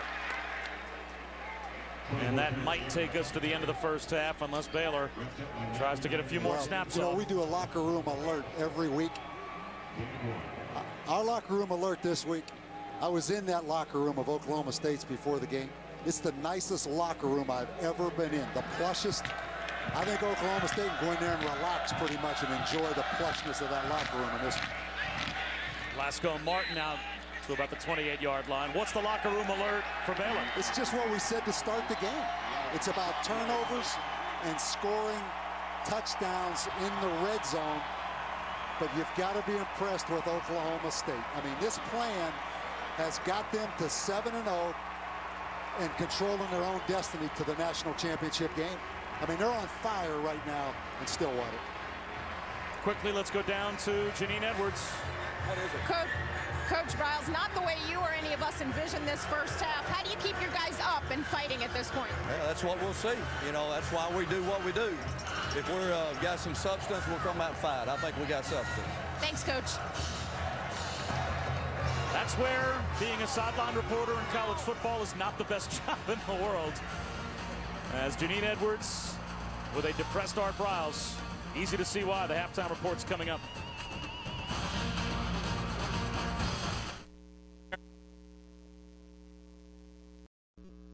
For Baylor, number 3, Oklahoma State, continues to send a message to the country that at 35-0, this is a team that is very real about where they are in the BCS. Bob Wischusen, Bob Davie, Janine Edwards here in Stillwater. It's amazing too, Coach. They have a formula that seems to work almost every time they take the field. They live off turnovers. They turn them into points, a fast break offense, and that's how they open up the big lead in the first half. Look at the defense in the first half. 3 turnovers forced. One was on special teams, but 3 turnovers. They stopped Baylor twice on 4th down, which really to me is like a turnover because you change possession. Basically, you can say that was 5 turnovers generated defensively in the first half. And to make matters worse for the Bears, Oklahoma State will start the second half with the football. Justin Gilbert fell down, got back up, and got hit inside the 5-yard line. Driven back in the end zone, but forward progress will bring the ball back out close to the 6-yard line. Herschel Sims made the stop. As we check our Pacific Life game summary, and there's a chance that Baylor set a record for most plays without points in the first half as they began the game with a 16-play drive that got shut down inside the 1-yard line. And really, that was a copy, a photo of what was coming in the rest of the first half. Baylor with, what, over 50-some plays in the first half and 0 points. But their inability to stop Oklahoma State. I mean, they have not slowed Oklahoma State's offense down. Bobbled ball. Blackmon took his eyes off it and dropped it. It'll be 2nd down and 10 as we check in with Janine. Well, Bob, Coach Gundy told me that he reminded his team in the locker room that they've got to play 2 halves. He said, remember, we need to respect Baylor. I want just as much energy and enthusiasm in the second half as you showed me in the first. And nothing's changed for them with their highest BCS ranking ever. He said, we're not going to play under pressure. We're not going to coach under pressure. We just want to keep having fun. They had fun in the first half. A little flip to Blackmon, and he's brought down at the 5-yard line by Terrence Lloyd. So it will be 3rd down and 11. For Oklahoma State at their own 5. Yeah, I was worried a little bit about Oklahoma State, maybe a letdown because they came off the road. They had 2 big road wins at Missouri, at Texas. Sometimes you let down a little bit at home. And you've been on the road with 2 big games they circled early in the year. Whedon swings one in the end zone to Randle. And Randle bumped out at about the 7-yard line. Good job by Joe Williams to stand his ground. And Baylor forces a 3 downs and out on the opening possession here in the second half, and they should get great field position. And you know the drill. I mean, in these kind of games, so lopsided, both coaches go in, Shu, and they talk about it's nothing. You know, that half's over. That doesn't mean anything. Let's just go play the second half like it's 0-0. You know, Baylor comes out. Worst case scenario for Baylor. They came after the punter. Quinn Sharp got it off, and they roughed the kicker. A flag thrown in the end zone. Baylor sold out to block the punt. Brody Trahan, the linebacker, it looked like made contact with Sharp. Is this a running into the kicker or a roughing the kicker penalty? If it's roughing the kicker, that is the equivalent of a turnover. Yeah, exactly. That'd be the 6th turnover of the game. I think I just saw a mouth 5-yard penalty. It wouldn't be a first down. I think that's what Mike Gundy is complaining about as well. And that's a judgment call, so that can't be reviewed on the degree of severity. Running into the kicker on the defense. Penalties decline. first down, Baylor. So they'll wave away the flag because Quinn Sharp actually changed field position with a pretty good kick. In spite of the fact that he was run into, he got it all the way to the 42-yard line of Baylor. Yeah, this is one of the best punters and kickers in the country. Boy. Probably a good call. That's not roughing the kicker. You don't think? Not even close. He barely even grazed him, and Sharp knew. Now, if you were Quinn Sharp and you were up in that vulnerable position, up in the air, and that guy hit you in the hip, you wouldn't think that was roughing. If I was Quinn Sharp, I'd be walking around on the sideline saying to myself, you know what? I almost got a gold statue for that acting job in the end zone, but it's a close miss. I think that's a good call by the officials. So still pretty good field position for the Bears, and Ganaway tries to take advantage. Close to a first down, a gain of 9.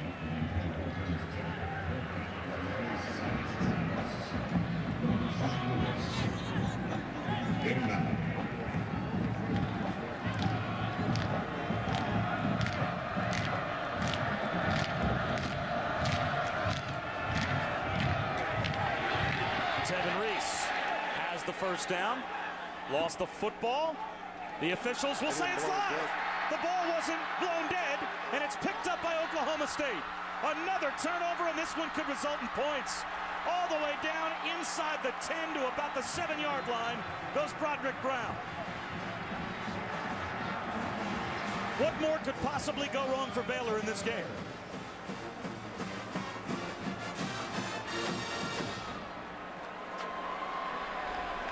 Because at some points you say, yeah, the key is going to be, did the whistle blow? Let's listen in and see if we can hear it.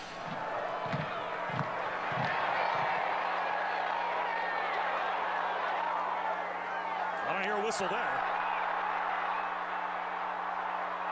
That's ruled a fumble. Everyone stopped playing. The Baylor sideline is completely stunned, and it's 1st and goal, Oklahoma State. And it looks like they will not even go to review to see. Another touchdown for Joseph Randle.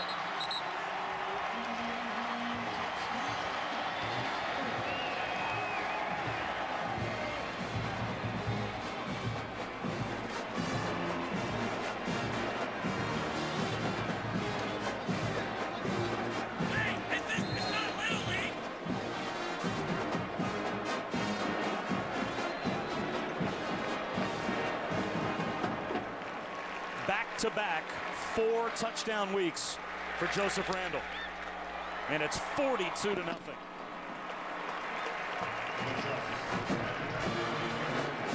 4 turnovers by Baylor, and Oklahoma State coach has taken advantage of them all.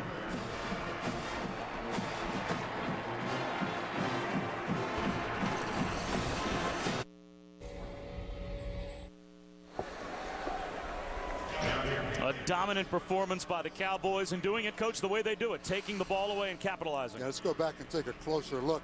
Great effort by Sean Lewis. The ball was clearly out. It's a great effort, staying alive, keeping that ball alive. No whistle. 4th turnover of the day for Baylor, including 2 stops on 4th down. So it's really the equivalent of 6 turnovers in the game for Baylor. Antoine Goodley brought down at about the 28-yard line, and we take a look at what is upcoming tonight. 4 games in prime time across our ESPN networks, and of course the 2 road tests, really the ones we will focus on for Clemson and Stanford, as Dabo Swinney's group has to deal with that triple option of Georgia Tech. And well, it's a great quarterback matchup tonight, coach, at the Coliseum. Yeah, and both affect Oklahoma State. You know, Oklahoma State sitting there 3rd undefeated. I think if they win out, they'll play in the BCS championship, in my opinion. But Clemson, Stanford still undefeated. Both would have conference championship games to play.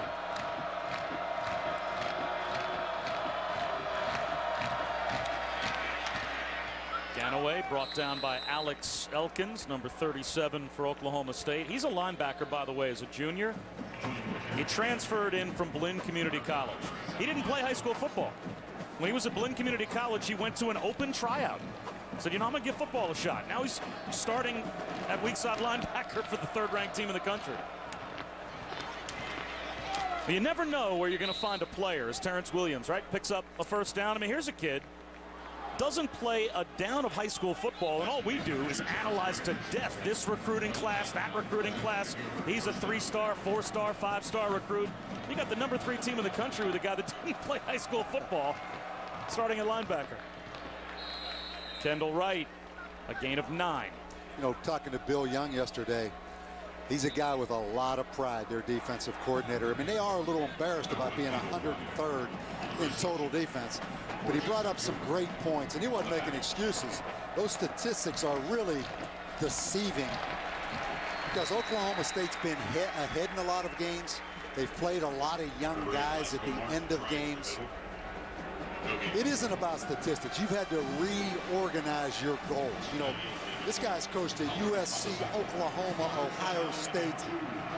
It isn't about total yards anymore, or even points necessarily. It's about turnovers. Up the middle on third down. Plenty of room for Glasgow Martin. And he has a first down for Baylor inside the Oklahoma State 40. Gain of 13.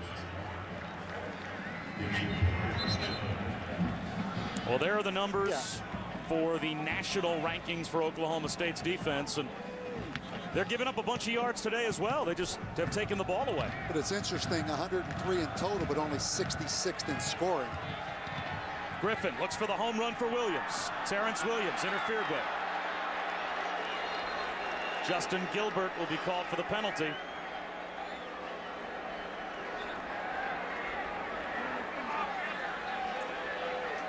Fans want incidental contact. Pass interference on the defense, number 4. 15-yard penalty. First out.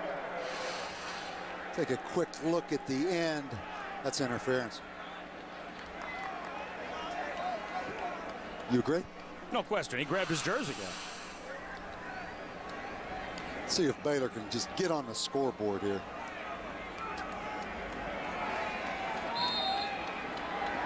Well, we've been here before. Baylor just about inside the red zone.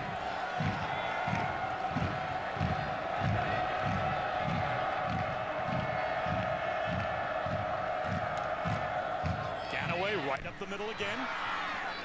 Close to another Baylor first down. It looks like he's got it down to about the 12-yard line, where it will be 1st and 10. You see the problem. If you play that too deep shell, you have to take those linebackers out and cover down. You only have 5 in the box. It's stealing, running the ball against it in there. Here they go now. Bill Young's going to heat them up a little bit. And Ganaway has nowhere to go this time. You know, by spreading that field out with those wide receivers so extended, as we know, it just stretches that defense so wide, and it makes it so easy to read what coverage they're in, because you have to spread out and cover down on those receivers, where in the old days everybody played in the box. You could disguise things so much longer. Here you have to widen because the receivers are out there so wide.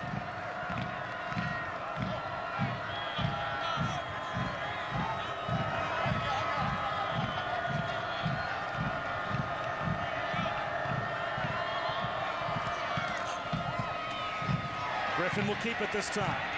Can't escape.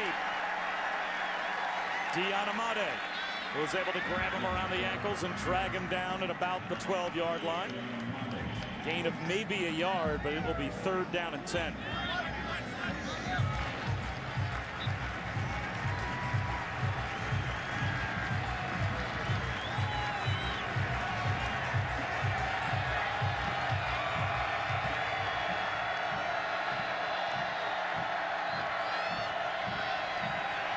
Griffin under pressure. Now it'll be 4th down. Sacked back close to the 20-yard line. Jamie Blackmon, 7th sack of the year. They really rushed 2 players on that. They were in a 3-man front, and the nose guard just spied, anticipating scramble from Robert Griffin. Blackmon's a guy that's had a great year for them. That's his 7th sack of the season. Aaron Jones missed from 48 earlier. He has not made a field goal in a month. This time from 36. And Baylor is finally on the board. The Bears have to settle for 3 in the third. ESPN's College Football on ABC, brought to you by Nissan, proud partner of the Heisman Trophy, and AT&T. Get it faster with 4G. Rethink possible. Halloween is coming up on Monday, and it has been a nightmare so far for Baylor as they are about to join the rest of the tombstones out in the Oklahoma State graveyard. 42-3. Yeah. Baylor finally gets on the board to squeeze back within 39 here as Oklahoma State's about to get the football back. It's Halloween, right? Halloween Monday night for you? Monday night for everybody. Yeah, everybody. Yeah. I thought maybe back in Jersey they did a little different. No, we do it on the 31st in Jersey also. Just don't be sneaking around your kids' goodie bag, stealing those almond joys out I'll of it. tell you right now, there will not be a Mounds bar to survive any bucket in our house. With just 4 races left, Carl Edwards looks to maintain his points lead while Kevin Harvick tries to rebound with his 2nd straight win at the tiny half mile. The chase for the NASCAR Sprint Cup continues at Martinsville. Coverage begins tomorrow on ESPN at 1 Eastern. Don't sleep on Kevin Harvick. That's all I'm saying, Coach. Be interesting here. Mike Gundy mentioned last week they got the lead on Missouri, came out and ran it. Todd Monken, the offensive coordinator, guy, interesting guy. You know, was here, then went to Jacksonville in the NFL back.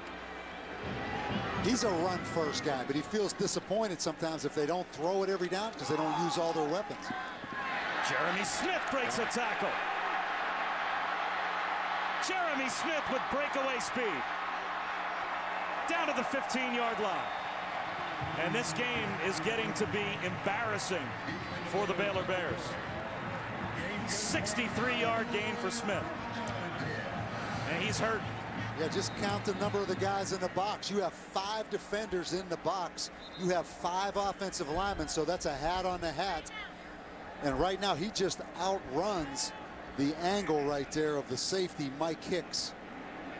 But anytime you can get a hat on a hat or a blocker on a defender, the ball carrier, in essence, is the extra guy. And with those big splits in there, I mean, it just caused a gaping hole.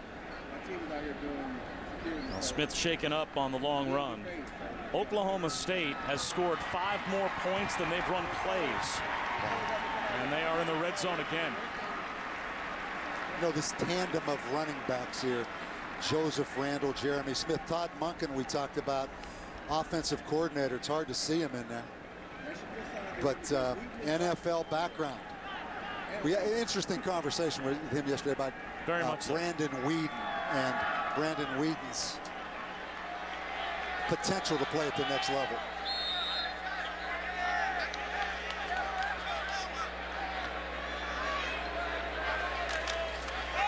Draw play again. Randle to about the 15-yard line as we check in with Jeanine Edwards. Well, guys, you mentioned Todd Monken, and I can tell you that what the Cowboys offense has done since they were last on the field, absolutely nothing. They sat here relaxed. They were just kind of looking around, smiling at the crowd. Offensive line coach Joe Wickline draw up no plays, didn't coach his guys up at all, and I guess a 39-point lead will give you that cushion. And 63-yard run later proves their point. Yeah, what's to stress about? Randle to about the 10-yard line. But I thought your conversation with Coach Monken about Weeden was very interesting. This is a shotgun, oftentimes just one read and throw it type of an offense for Weeden, and how that translates to the NFL. As it does with all these spread quarterbacks now in college football, because it's make a decision and throw it. There's really no progression that develops. And you don't have to call out blocking schemes. You know, you don't do a lot of checking the protection at the line and that kind of thing, because it's just such a spread quick game, like right there. Quick wide receiver hitch to Harrison, lost the football. It's on the ground, still loose and picked up by Baylor. Baylor finally gets a takeaway. Elliott Coffey out to the 41-yard line, or rather the 31-yard line. He knocked it free. He ups to get the recovery. Joe Williams in on the play as well. So Baylor gets a turnover, and Art Briles at least sees his team now play with a little bit of pride after they gave up the big run. Let's take a look. He's carrying it a little loose, isn't he? That's a great example. We talked about Harrison, a lot like Justin Blackmon, a great future here. He carried that ball so loose. Got to get it in there tighter, obviously, to your body.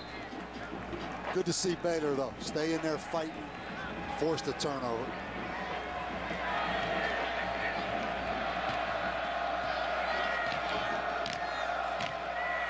Griffin, high throw on the bubble screen to Kendall Wright. And that allows the Oklahoma State defenders to close. Markel Martin drops him for about a 4-yard loss. I think they should have a limit, the NCAA, on how many bubble screens you can throw in a game. I really do. I know that sounds crazy. It's never going to happen. That, to me, is just overdone right now in college football. But if I was a head coach, I'd probably be running the heck out of that bubble screen. But that's the 9th ball thrown behind the line of scrimmage for Baylor today. Griffin over the middle. About 2 yards shy of a first down to Tevin Reese. And Jeremy Smith, by the way, shaken up on that long carry, and it looks like it's an injured hand. He's headed back to the locker room for x-rays. 3rd down for the Bears.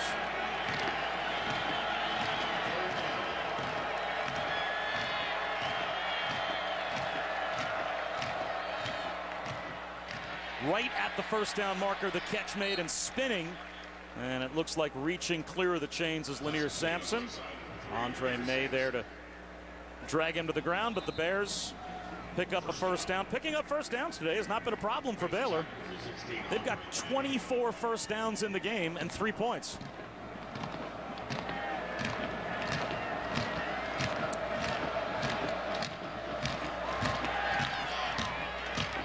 Same play, same result, first down. That time it's Kendall Wright that makes the stop, or makes the catch, pardon me. In case you're just joining us, the scoreboard, pretty self-evident of the way this game has gone. 42-3, Oklahoma State on top of Baylor, and it has been the Cowboys taking the ball away and denying the Bears points, especially in the red zone. Bob Wischusen alongside Bob Davie here in Stillwater. Janine Edwards is with us as well. Baylor has moved the ball between the 20s, but they have self-destructed deep in Oklahoma State territory. And Griffin now a low throw intended for Sampson. That's a tough throw. You come off that quarterback to side play, running to his left. Really a tough throw. I mean, Robert Griffin has to be frustrating for him. He's done so much for this Baylor program. Just hasn't been able to get him over the top. Not easy in this conference, in the Big 12, particularly when you come to a place like this and see the facilities and what this is all about here. Middle screen this time, caught by Terrence Williams. Talk about Oklahoma State, number of players from the state of Texas. They have beat Texas Big 12 schools 7 times. Today will be 8 straight wins over Texas Big 12 schools. You look, 68 players on the roster from Texas. This will be their 8th win in a row against Big 12 Texas teams. They're going to keep on recruiting. Justin Gilbert down, holding his left knee.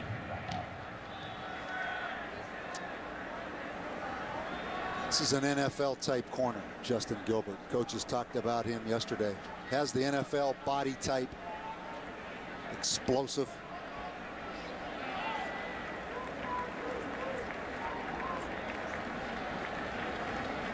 And able to get to the sideline.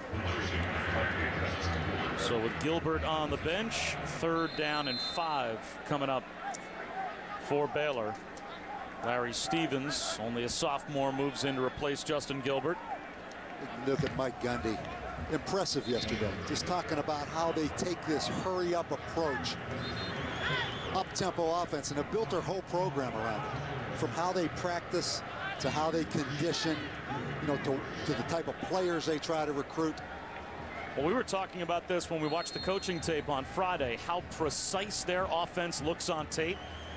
And the tape doesn't show you in the coaching cut-up the minimal amount of time that takes place in between plays. Right.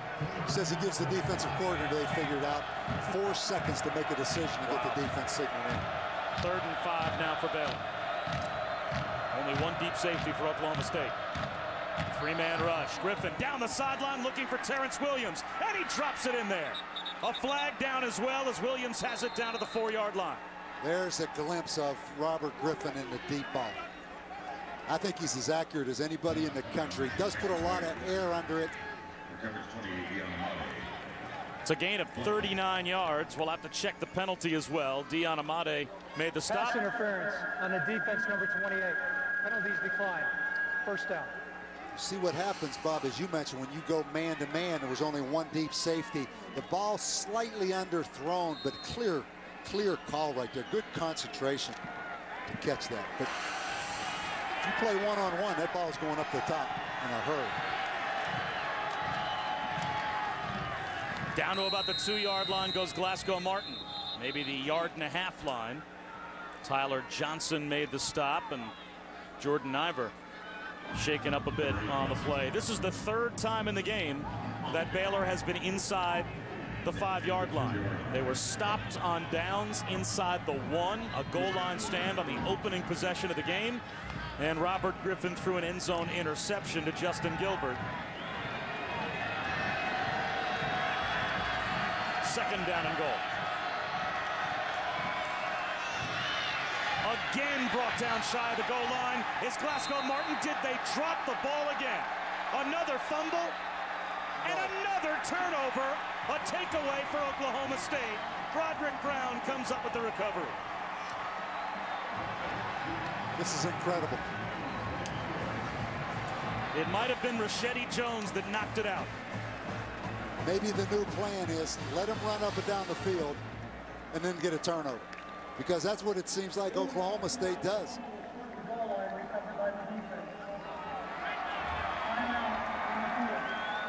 There it is. You can make an argument he was down by contact. It's close, the right knee, but I don't think it was down. Great camera angle of it.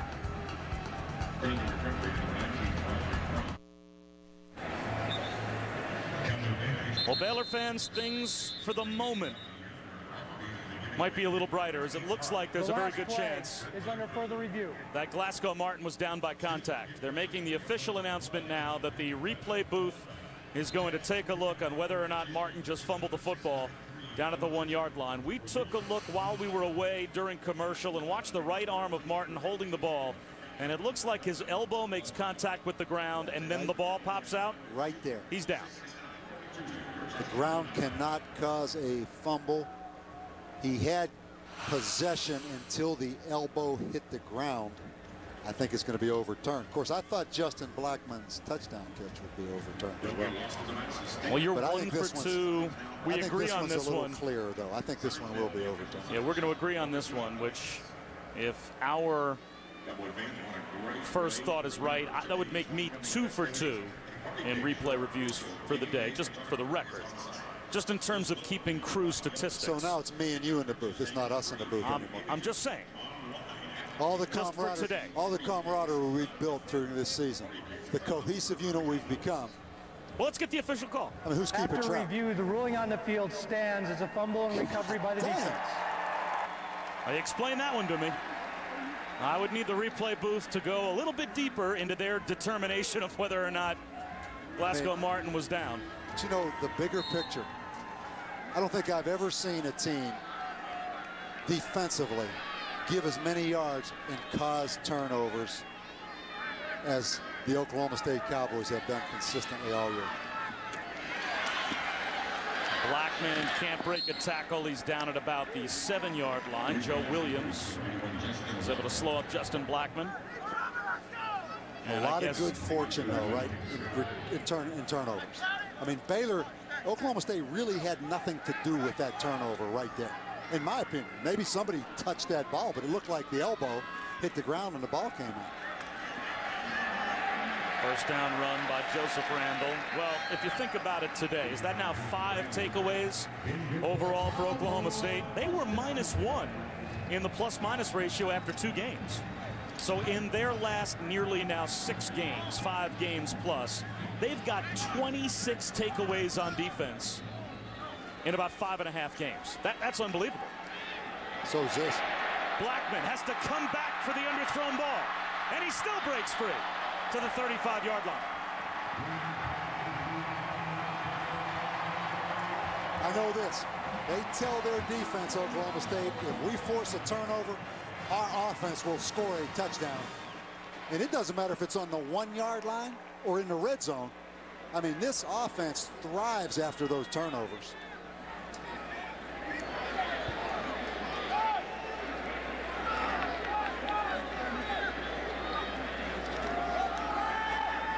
Play action fake for Whedon. Wide open is Tracy Moore. I saw something last night where Brandon Whedon wasn't ranked in the top 5 quarterbacks as far as NFL projections. You know, you had Robert Griffin was actually 5th. This kid is an NFL quarterback. I mean, you do the Jets game every week. You watch an NFL game in person every week, Bob. With his release, his maturity, his personality. There goes Randle. Down to the 6-yard line. 1st and goal, Oklahoma State. And we've got another injured Baylor Bear. Mike Hicks, one of the 2 safeties for Baylor, is down on the play. I think Whedon is a fascinating kind of dichotomy as an NFL prospect, Coach. When you think about his age, how much does that work for him or work against him? A 28-year-old former minor league baseball player. So obviously there's the maturity element that works for him. As a guy, certainly, you know, just a wonderful young man, it works for him. He's like sitting there talking to Mike Gundy yesterday. I mean, he is obviously, though, could be a coach. Normally, though, when you draft a quarterback, you think you're going to get a guy that's 21, 22 years old rather than 28 years old.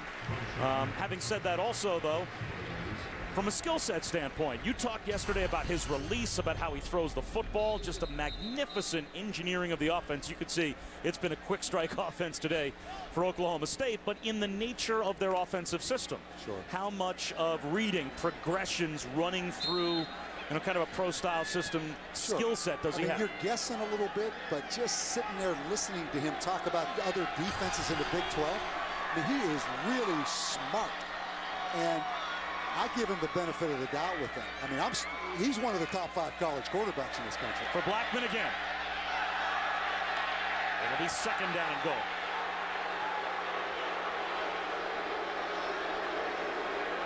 These fans want more. I mean, it's 42-3. They're slinging it, and the fans are booing because they didn't get a pass interference call. It's fun to watch.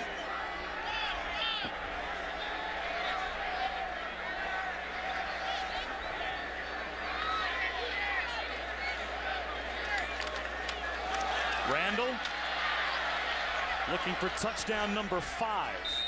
Gets to the 2-yard line. Sam Hall made the stop.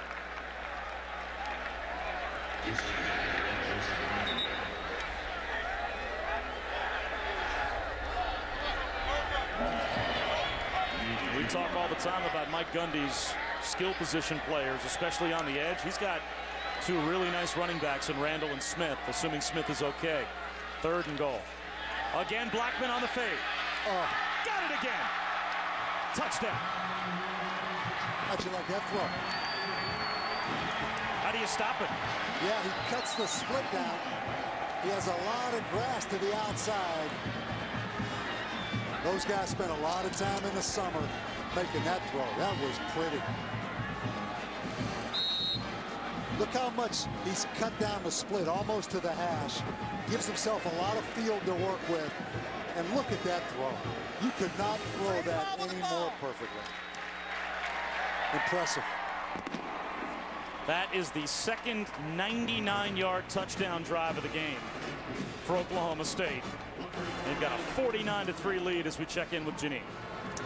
Well, Bob, it was announced yesterday that the Big 12 had invited West Virginia to join the conference, and West Virginia accepted. It was also announced that the conference had decided to stay at 10 teams. Well, I spoke to Oklahoma State President Burns Hargis today. He's also the chairman of the board of directors for the Big 12, and he told me that they had decided that they would stay at 10 teams, but it was not a unanimous decision. He said it was a split board. Some of them would like to go back to 12, and he said, who knows? He said there's a very slim chance that Missouri could stay. He said, and then we will stay at 11. But he said, you know what? This has been a time-consuming and difficult topic. He said, I'm actually getting kind of tired of it. I just want to move on and enjoy playing sports. Well, Janine, that's certainly understandable, especially considering his team's spot atop the Big 12 standings. And obviously, Oklahoma State will improve to 5-0 and 8-0 on the season with their win today over Baylor. As once again, we've got the kickoff coming down to about the 3-yard line. Darius Jones. Now close to the 28-yard line. And Coach Davey, West Virginia with their basketball program, obviously a big-time football program. It seems like just from program size and program visibility, a nice addition to the Big 12.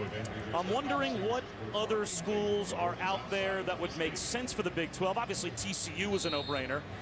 If they wanted to get to 12, you don't want to get to 12 just for the sake of getting to 12. You want to add the right programs. I know Louisville would love to be in the Big 12 until I read today that Rick Pitino said they're staying in the Big East, which makes sense to me from a basketball standpoint. Ganaway up the middle for about 5 yards. But you know one thing, Bob, we talk all the time about these players and entitlement, how these players, modern day players, think they deserve more. They feel more entitled. When you see senators involved, like from the state of West Virginia and Kentucky last week, there was a little deal about the Big 12 thing. No wonder players feel a feeling of self-importance. And here Sampson breaks free. A little middle screen to Sampson. And he's down inside the 28-yard line to about the 27 of Oklahoma State before Daytawion Lowe ran him out. But just back to my point. When you have people in those kind of positions getting involved in conference affiliations, forget about geography. They're moving teams wherever they can get the best financial situation. No with question. Television contracts, financial security. I mean, these kids kind of look at it as they're pretty important now. You've got a lot of people involved in moving these schools around. You just wonder where it all ends. When you have West Virginia, Pitt, and Penn State in 3 different conferences that are all within 90 miles of each other, it's a little bit crazy, isn't it?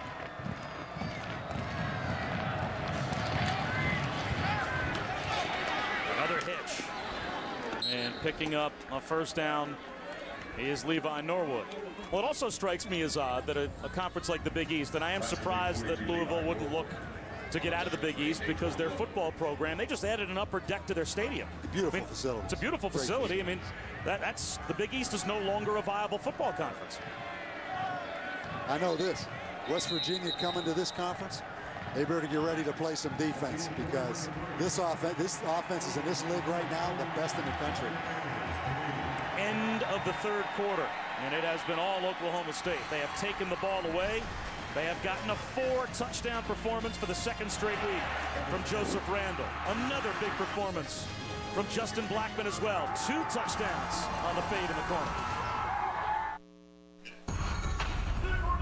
Welcome back to Stillwater. College football lives here.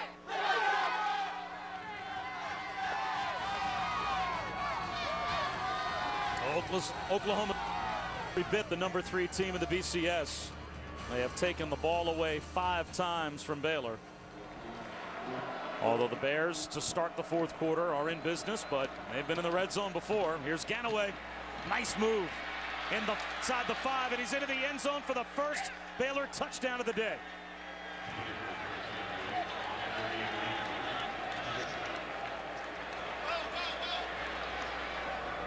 Baylor has run 82 plays in the game, and they finally score a touchdown. Tell you what, Art Browse right now, it's all about keeping that team going. You can see right now he appreciates the effort of these guys just hanging in there and playing. I mean, it's tough right now. I mean, give Baylor credit now. So Baylor finally gets into the end zone.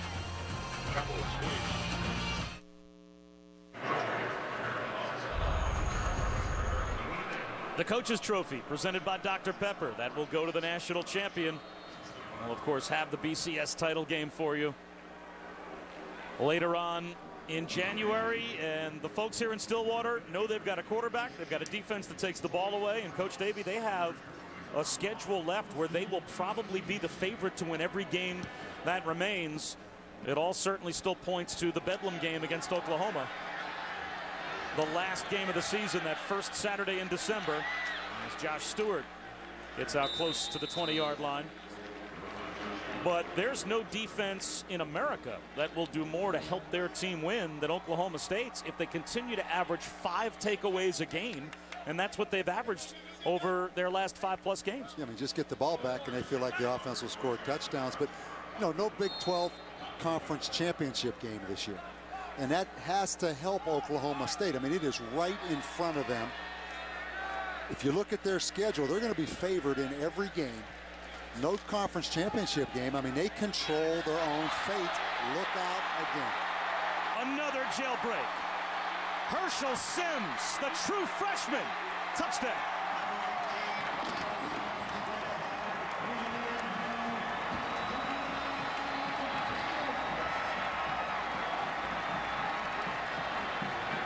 First carry, you go untouched. What was it, 80 yards? 81 yards untouched. Got a feel, though, for Baylor. I mean, a lot of pride on that coaching staff. Phil Bennett, talked about before, one of the best defensive coaches in the country. That's tough. Oklahoma State has beaten Baylor 14 of the last 15 times these two teams have met, but rarely as lopsided as today. 56-10. Well, again, just count the number of guys in the box. That's 5 in the box. Oklahoma State with 5 blockers. Now watch how this unfolds. A hat on everybody. The back just patiently waits for the crease, and now you've got a great angle right here to make the play. That shouldn't be a touchdown. That's just poor angles. And now it's just off to the races. A young man highly recruited out of Texas. First carry goes 81 yards, but that shouldn't have been a touchdown. With Oklahoma State beating a Baylor team that at one point was ranked 15th this year in the top 25, what team that remains for Oklahoma State will they not be a favorite to beat? They're going to be a favorite in every one, but that will be a shootout in Lubbock, Texas. Texas Tech proved last Saturday night in Norman, they can move the ball. They're a very similar team to Oklahoma State. And Lubbock is a tough place to play. That game would concern me more. Well, they're all going to concern me. But the open date before Oklahoma, going to Lubbock would be the one that I'd circle right now. Just concern. Hesitation, and now you take a knee. Yeah, as long as that ball didn't cross the plane of that goal line, he doesn't have to come out.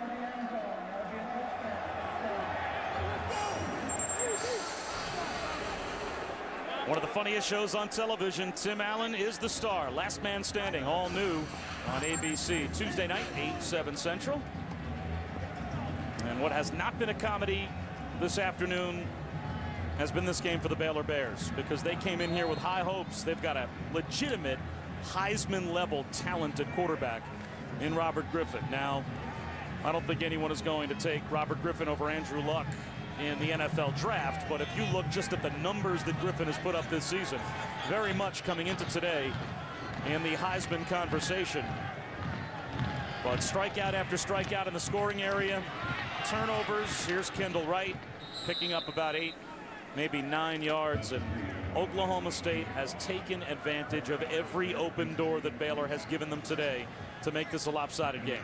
I think we both thought, and I know Art Rouse thought, coming off the open date, that Baylor would quite honestly play better. They haven't played very well. In stride, midfield, Terrence Williams. He might go. Touchdown.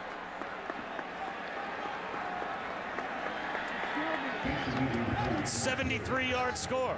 Wow, that's what we expected right there. I mean, Oklahoma State left the middle of the field open. That was too easy of a throw.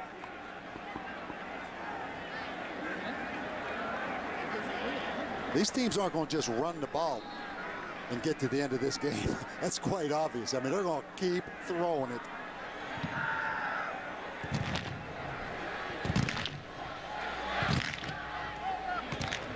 Baylor has 530 yards of total offense and only 17 points on the board. Yeah, let's take a look at this touchdown. What you're going to see is this middle of the field wide open.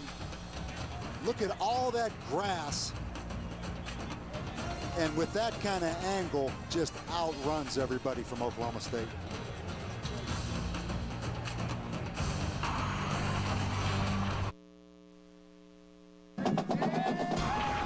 ESPN's College Football on ABC. Brought to you by K Jewelers, the #1 jewelry store in America. Every kiss begins with K. Chevrolet and their award-winning cars, trucks, and crossovers. And the Home Depot. More saving, more doing. That's the power of the Home Depot.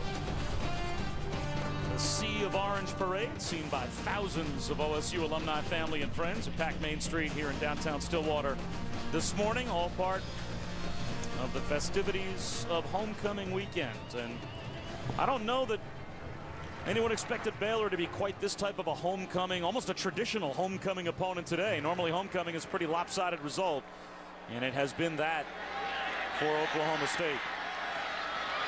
Justin Gilbert with a cutback on the kickoff return. There he goes to the 44-yard line before he's brought down by the kicker, Ben Parks. Let's check our Pacific Life game summary. And we have seen yards put up today by Baylor, but 5 turnovers resulting in 4 Oklahoma State touchdowns. See if Baylor can tighten down and stop this run a little bit. Oklahoma State's really gashed him. A little different look, Oklahoma State in a 2-back set.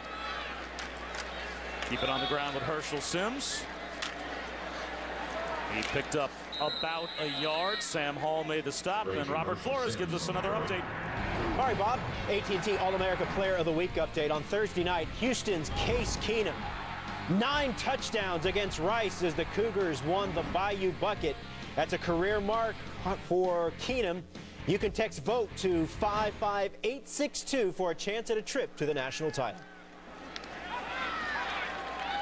All right, Robert Wheaton keeps on working on that secondary for Baylor. That time, Colton Shelf, former walk-on senior wide receiver, with his 9th catch of the season, comes up about 2.5 yards shy of a first down. So 3rd down and 3. Up 56-17. The Cowboys not exactly milking the play clock.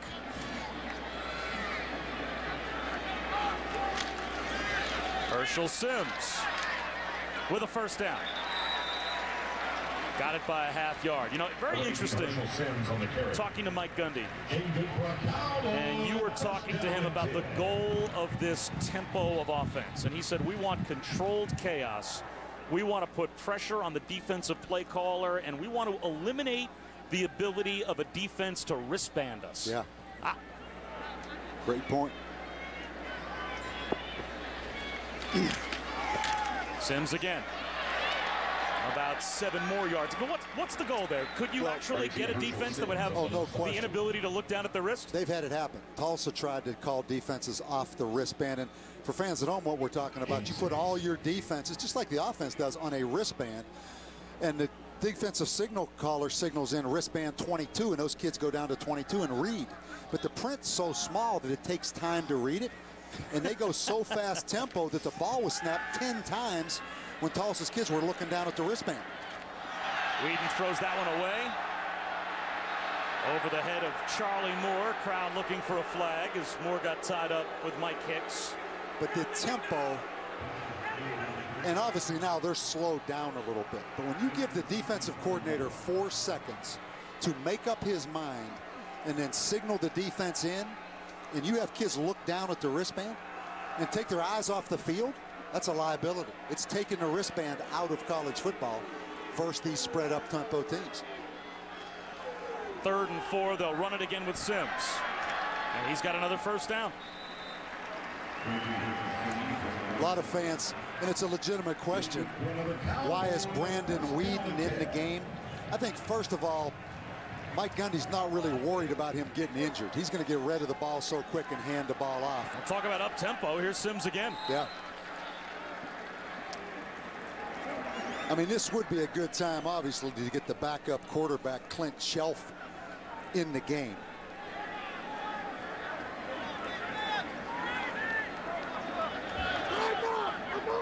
Again, there's 11 minutes and 30 seconds left, and the nature of the coach is to win this one. Make sure you win this one first, which obviously they will. But just keep executing a little bit here. And I think if they get one more score, I think you'll see this guy right here. I would hope you would see this guy.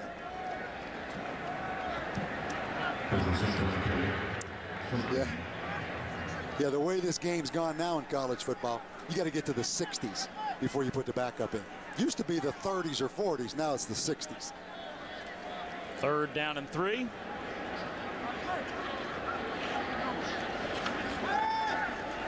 And there is a first down completion to Colton Shelf. See how quickly he gets rid of that ball. I mean, his release, you know, he told us what he tells us. He was a shortstop as a little kid. He's turned that double play a lot of times in the backyard now because he catches a shotgun snap and gets rid of it as fast as any kid I've seen. Well, that completion puts the Cowboys over 600 yards of total offense. They are averaging 13.5 yards per rushing attempt in the game. And there's the quick release again to Shelf. Colton Shelf's a former walk-on. He's the senior. His younger brother Clint is the backup quarterback. So yeah, let's get that combination. Yeah, there's going. half a chance we could have a brother-to-brother combination. We've seen enough of Whedon to Blackmon. Let's get the Shelf thing going. If he's watching that clock tick down, he's saying, Coach, I mean, it's 56-17 now. 3rd down and about 7 coming up for Oklahoma State. Coach, I'm right here, Coach. I'm right over your left shoulder. Come on, Coach. I mean, these guys stay all summer, work just as hard as the guy out there playing. Throw him a bone. He's warming that hand up.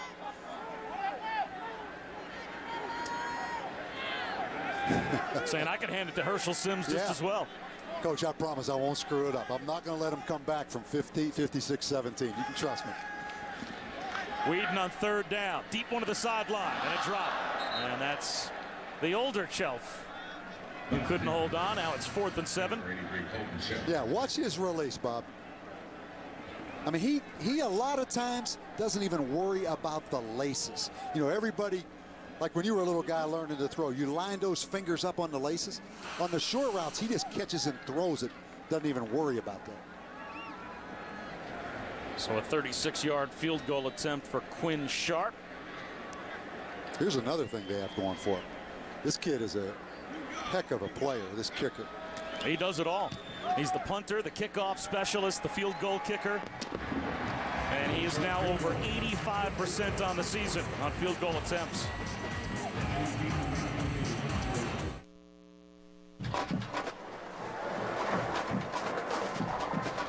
Stillwater, Oklahoma.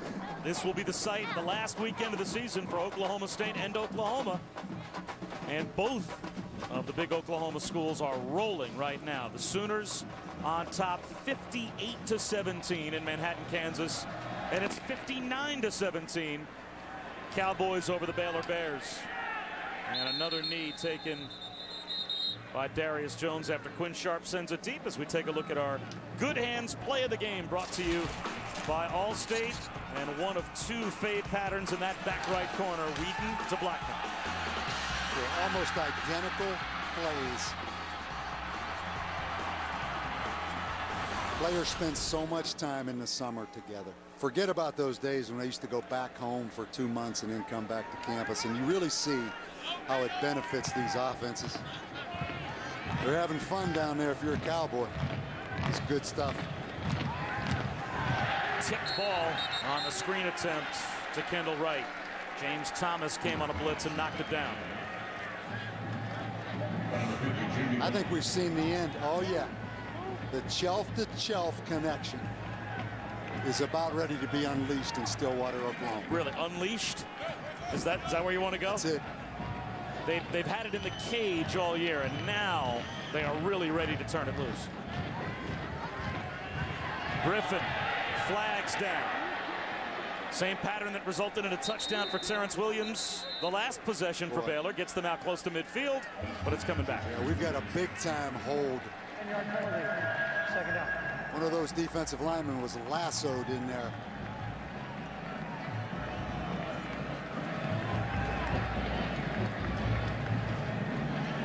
Only the second penalty of the game against Baylor. It's funny listening to Art Briles talk. We had their game against Kansas State a few weeks ago where they lost a thriller in Manhattan. It was a great football game. Came down to the last 4 minutes. Robert Griffin threw his first interception of the season down in his own end, as this time he finds Tevin Reese. And that turned out to be what caused the game-winning field goal to be kicked by Kansas State. But Briles said leading into that game, when Baylor was 15th, they had that big win over TCU. They were the top-scoring offensive team in the country. And I asked him about being 15th as his team now faces 3rd down and 11.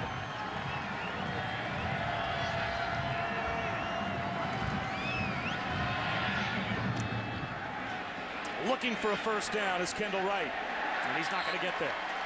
It'll be 4th down. But I remember asking him, how about being 15th and the excitement on campus and around your program? And he said at the time, before the Kansas State game, what have we done?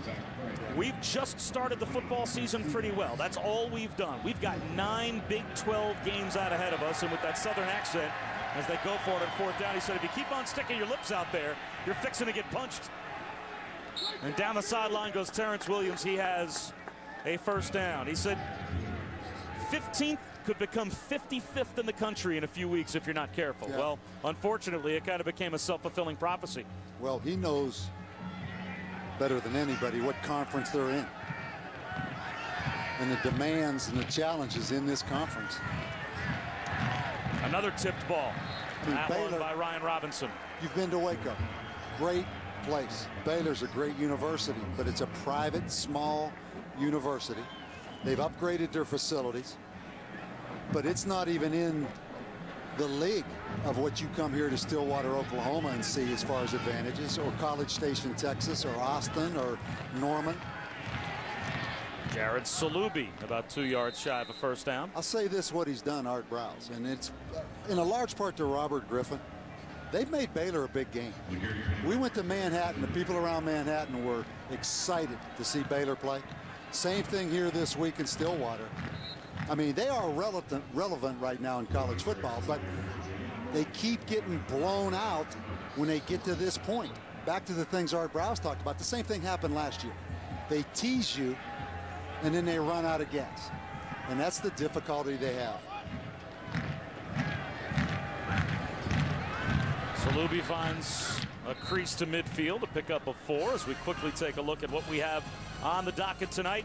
Wisconsin trying to bounce back from the Hail Mary loss to Michigan State. They will be in Columbus to take on the Buckeyes, and number 5 and number 6, Clemson and Stanford, both on the road at 8 Eastern. 3rd down and about 5 upcoming after Salubi picked up a couple. Caleb Levy brought him down.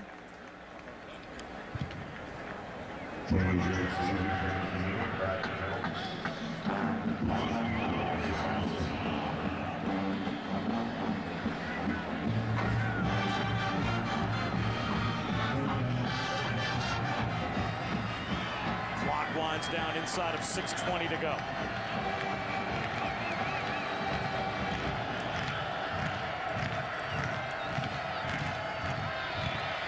Griffin with a strike thrown. That's good for a first down to Terrence Williams. You know, it's hard to imagine that a game that's 59-17 could have worked out much differently. But the tone was set the first drive of the game when Baylor got shut down at the 1-yard line. The goal line stand by Oklahoma State turned the entire feel of this game around. And then a fumbled kickoff return that resulted in another quick touchdown as Kendall Wright makes a tough catch popped by Zach Craig. We do the coach speak every week. And I go back to last week, the coach speak of the Bill Parcells. How many times does a skunk have to hit you in the face before you smell it coming? But it really does apply to this game, right? I mean, you knew, and Baylor knew every potential thing that could go wrong, and it did. All of it. Red zone offense. Yep. Don't turn it over against Oklahoma State. Especially in the red zone. 3rd down defense couldn't get off the field. All the things that you talked about. I mean, they smelled the skunk. They just couldn't do anything about it.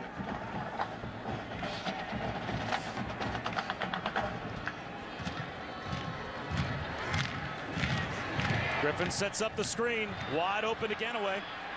And Ganaway's down to about the 11-yard line. And this is frustrating for Bill Young. He talked about, you see a lot of their starters still in there, but some guys, Sean Lewis, Rashidi Jones coming back in. You know, when you're blowing people out like this, you lose your edge on defense. And then you put some young guys in the other team. Of course, Baylor's gone up and down the field all day. They're going to end up with about 600 yards offense in this game. They have it now. Tevin Reese to about the 6-yard line. They've already gone over 600 yards of total offense in the game. But for old defensive coordinators, and I'm talking about experienced defensive coordinators, this is a bitter pill to swallow. I mean, you're going to win. You forced 5 turnovers, but you're going to give up 600 yards today. And we have an injured player down for Oklahoma State as we take a look at our updated focus points for OSU. Well, offense, they're rolling. Defense, obvious what they've been doing. They're rolling from a turnover standpoint. And, you know, defense, I mean, Baylor did fake the punt on them. You know, Baylor went for it 6 times on 4th down. Obviously, Oklahoma State's up 59-17, but we had a coach speak this week as well.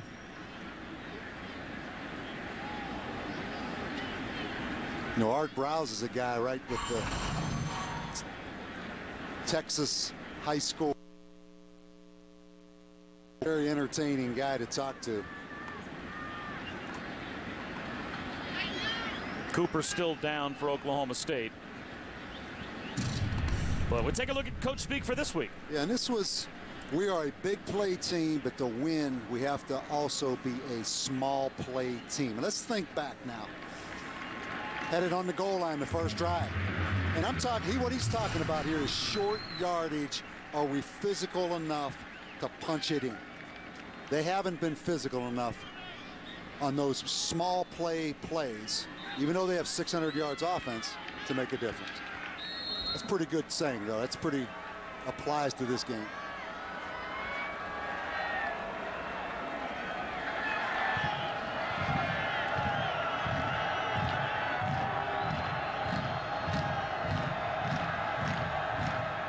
Griffin will try the lob to right. Jump ball for Kendall Wright. That's got to be offensive pass interference, doesn't it? A flag is down. That's Wright made the catch, and it will go against Wright. Pass interference on the offense, number 1. 15-yard penalty. 2nd down. This one's pretty obvious. The ball's in the air. I mean, the defender has a chance to play it as well. Watch Kendall. They pushed him. He knocked his shoe off. You got to give that defensive guy a chance. This game's tough enough. I would call the shoe incidental contact, but I agree with you. He was certainly warding off Larry Stevens, so the penalty goes against Kendall Wright. This red zone fiasco continues late into the evening. Well, it was the kind of game we expected. Basically, when you add up all the yards, you could have taken the ball and turned this game into college football overtime. Just keep putting the ball on the 25-yard line. And there's a drop. As Wright couldn't hold on, or check that, Williams couldn't hold on. So, I mean, you could have taken the ball and put it on the 25-yard line for each team and just said, who's going to do a better job from here executing and getting the ball into the end zone? Because Baylor, when they have had time after time, opportunity after opportunity in the scoring zone, especially in the first half, they either failed or turned it over. Griffin just throws one up for grabs. Another interception. Flag down in the offensive backfield. Larry Stevens gets the pick. And Griffin is shaken up. On a defense, number 50. Contacted the quarterback's face mask. Half the distance of the goal. First down. That's the 3rd time Oklahoma State has been called for a roughing the passer penalty. And Mike Gundy disagrees. Good call, though. Blackmon got his hand up on the face mask of Griffin. Yeah, I think the fans, if they'd have called face mask, would have understood that maybe a little bit better than roughing the passer. I mean, it clearly was a face mask penalty. Well, the referee did say that. Yeah, he said did. It's roughing the passer, contact to the quarterback's face mask. That's what I'm saying. I mean, but I think there would have been less aggravation by the fans if, in fact, it was a face mask, because it was. Lasco Martin to about the 6-yard line.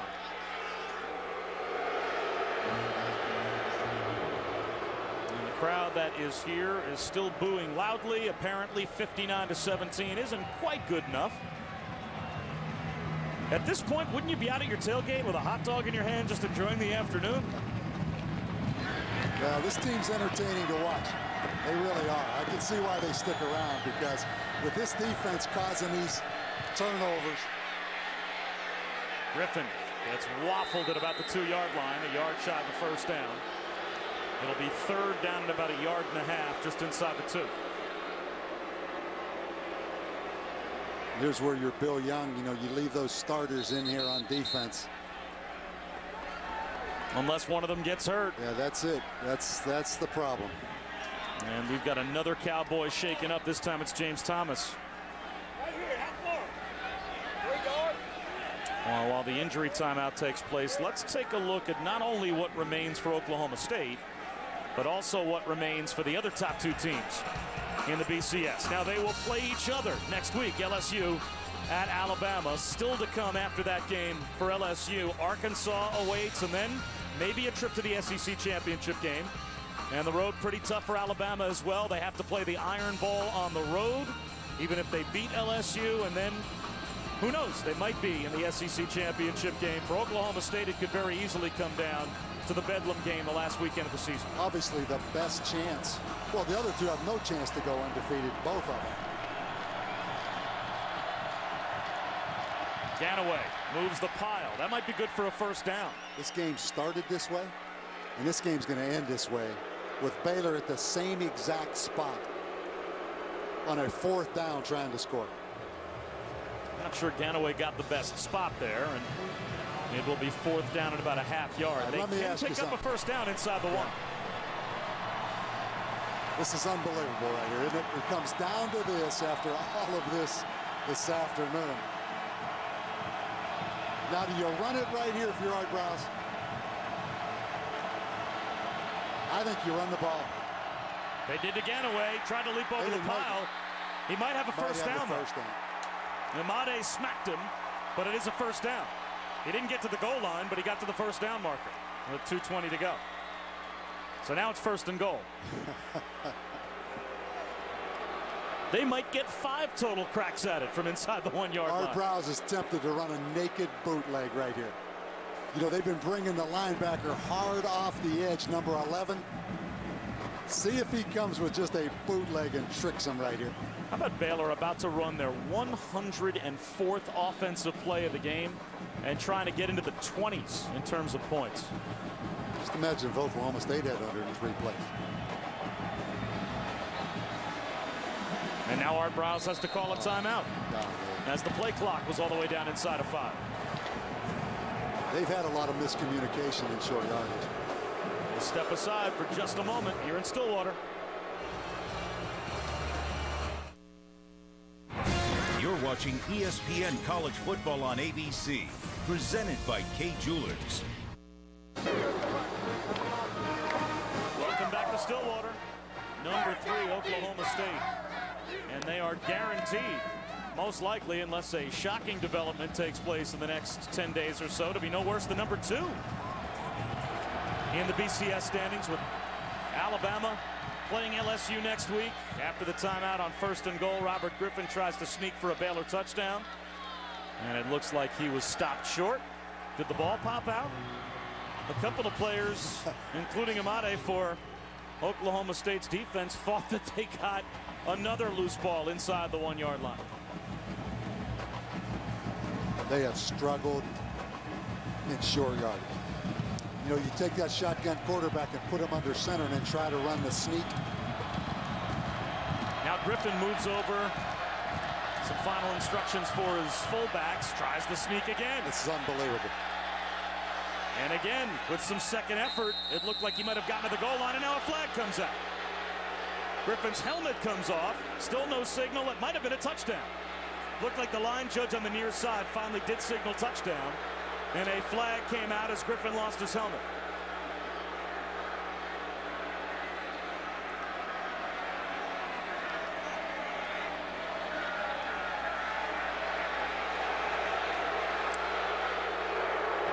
Touchdown is good.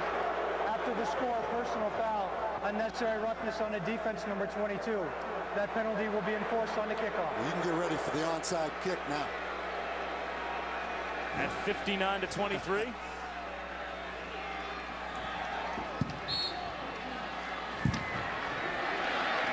It's never easy, is it?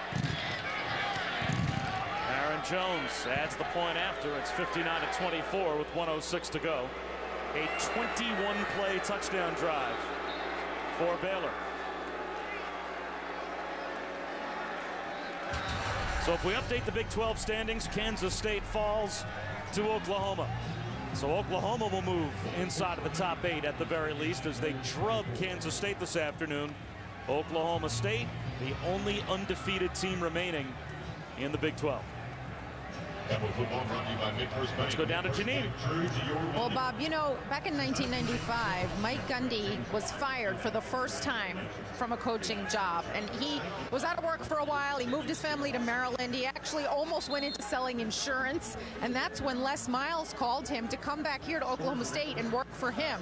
What was that job he was fired from in 1995? It was Baylor. Oklahoma 58, Kansas State 17. Uh-oh. 9:30 remaining in the What do you think, Bob? Onside kick right here? West Virginia 28. I can't imagine you would try an onside kick down 59-24.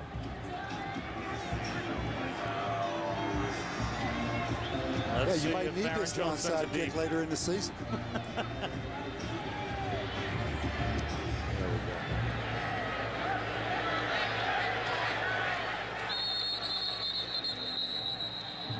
Smart play by Gilbert to simply take a knee, and barring Art Briles calling timeouts, Clint Shelf, who we saw earlier before the 21-play touchdown drive for Baylor, ate up most of the rest of the clock, warming up over on the sideline. He might be asked to do nothing but go out and engineer the victory formation. Now, I guess the question... He's glad to just get a couple crumbs. I mean, he's been standing over there since the 10-minute mark, just looking for a crumb to fall his way. Nice to put your helmet on homecoming weekend and get in the game for a few snaps. Now, Coach, big picture for Oklahoma State.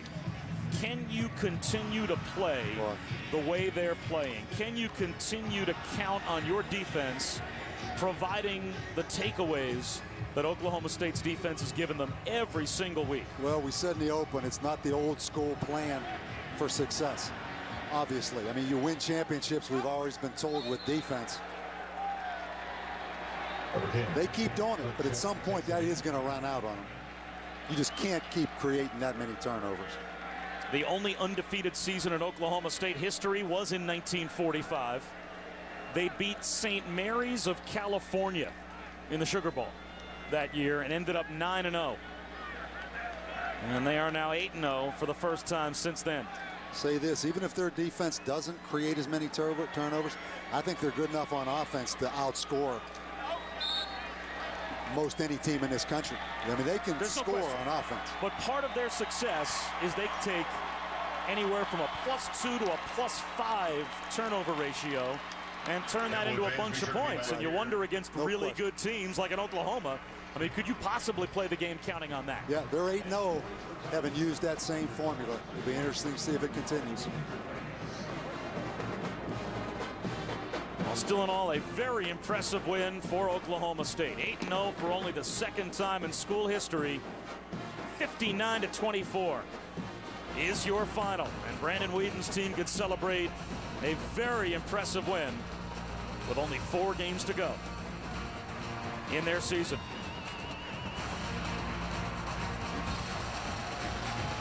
And speaking of 4 games, we've got 4 more really good games for you tonight on our ESPN networks, including 2 at 8 o'clock regional coverage of Clemson and Stanford, both on the road.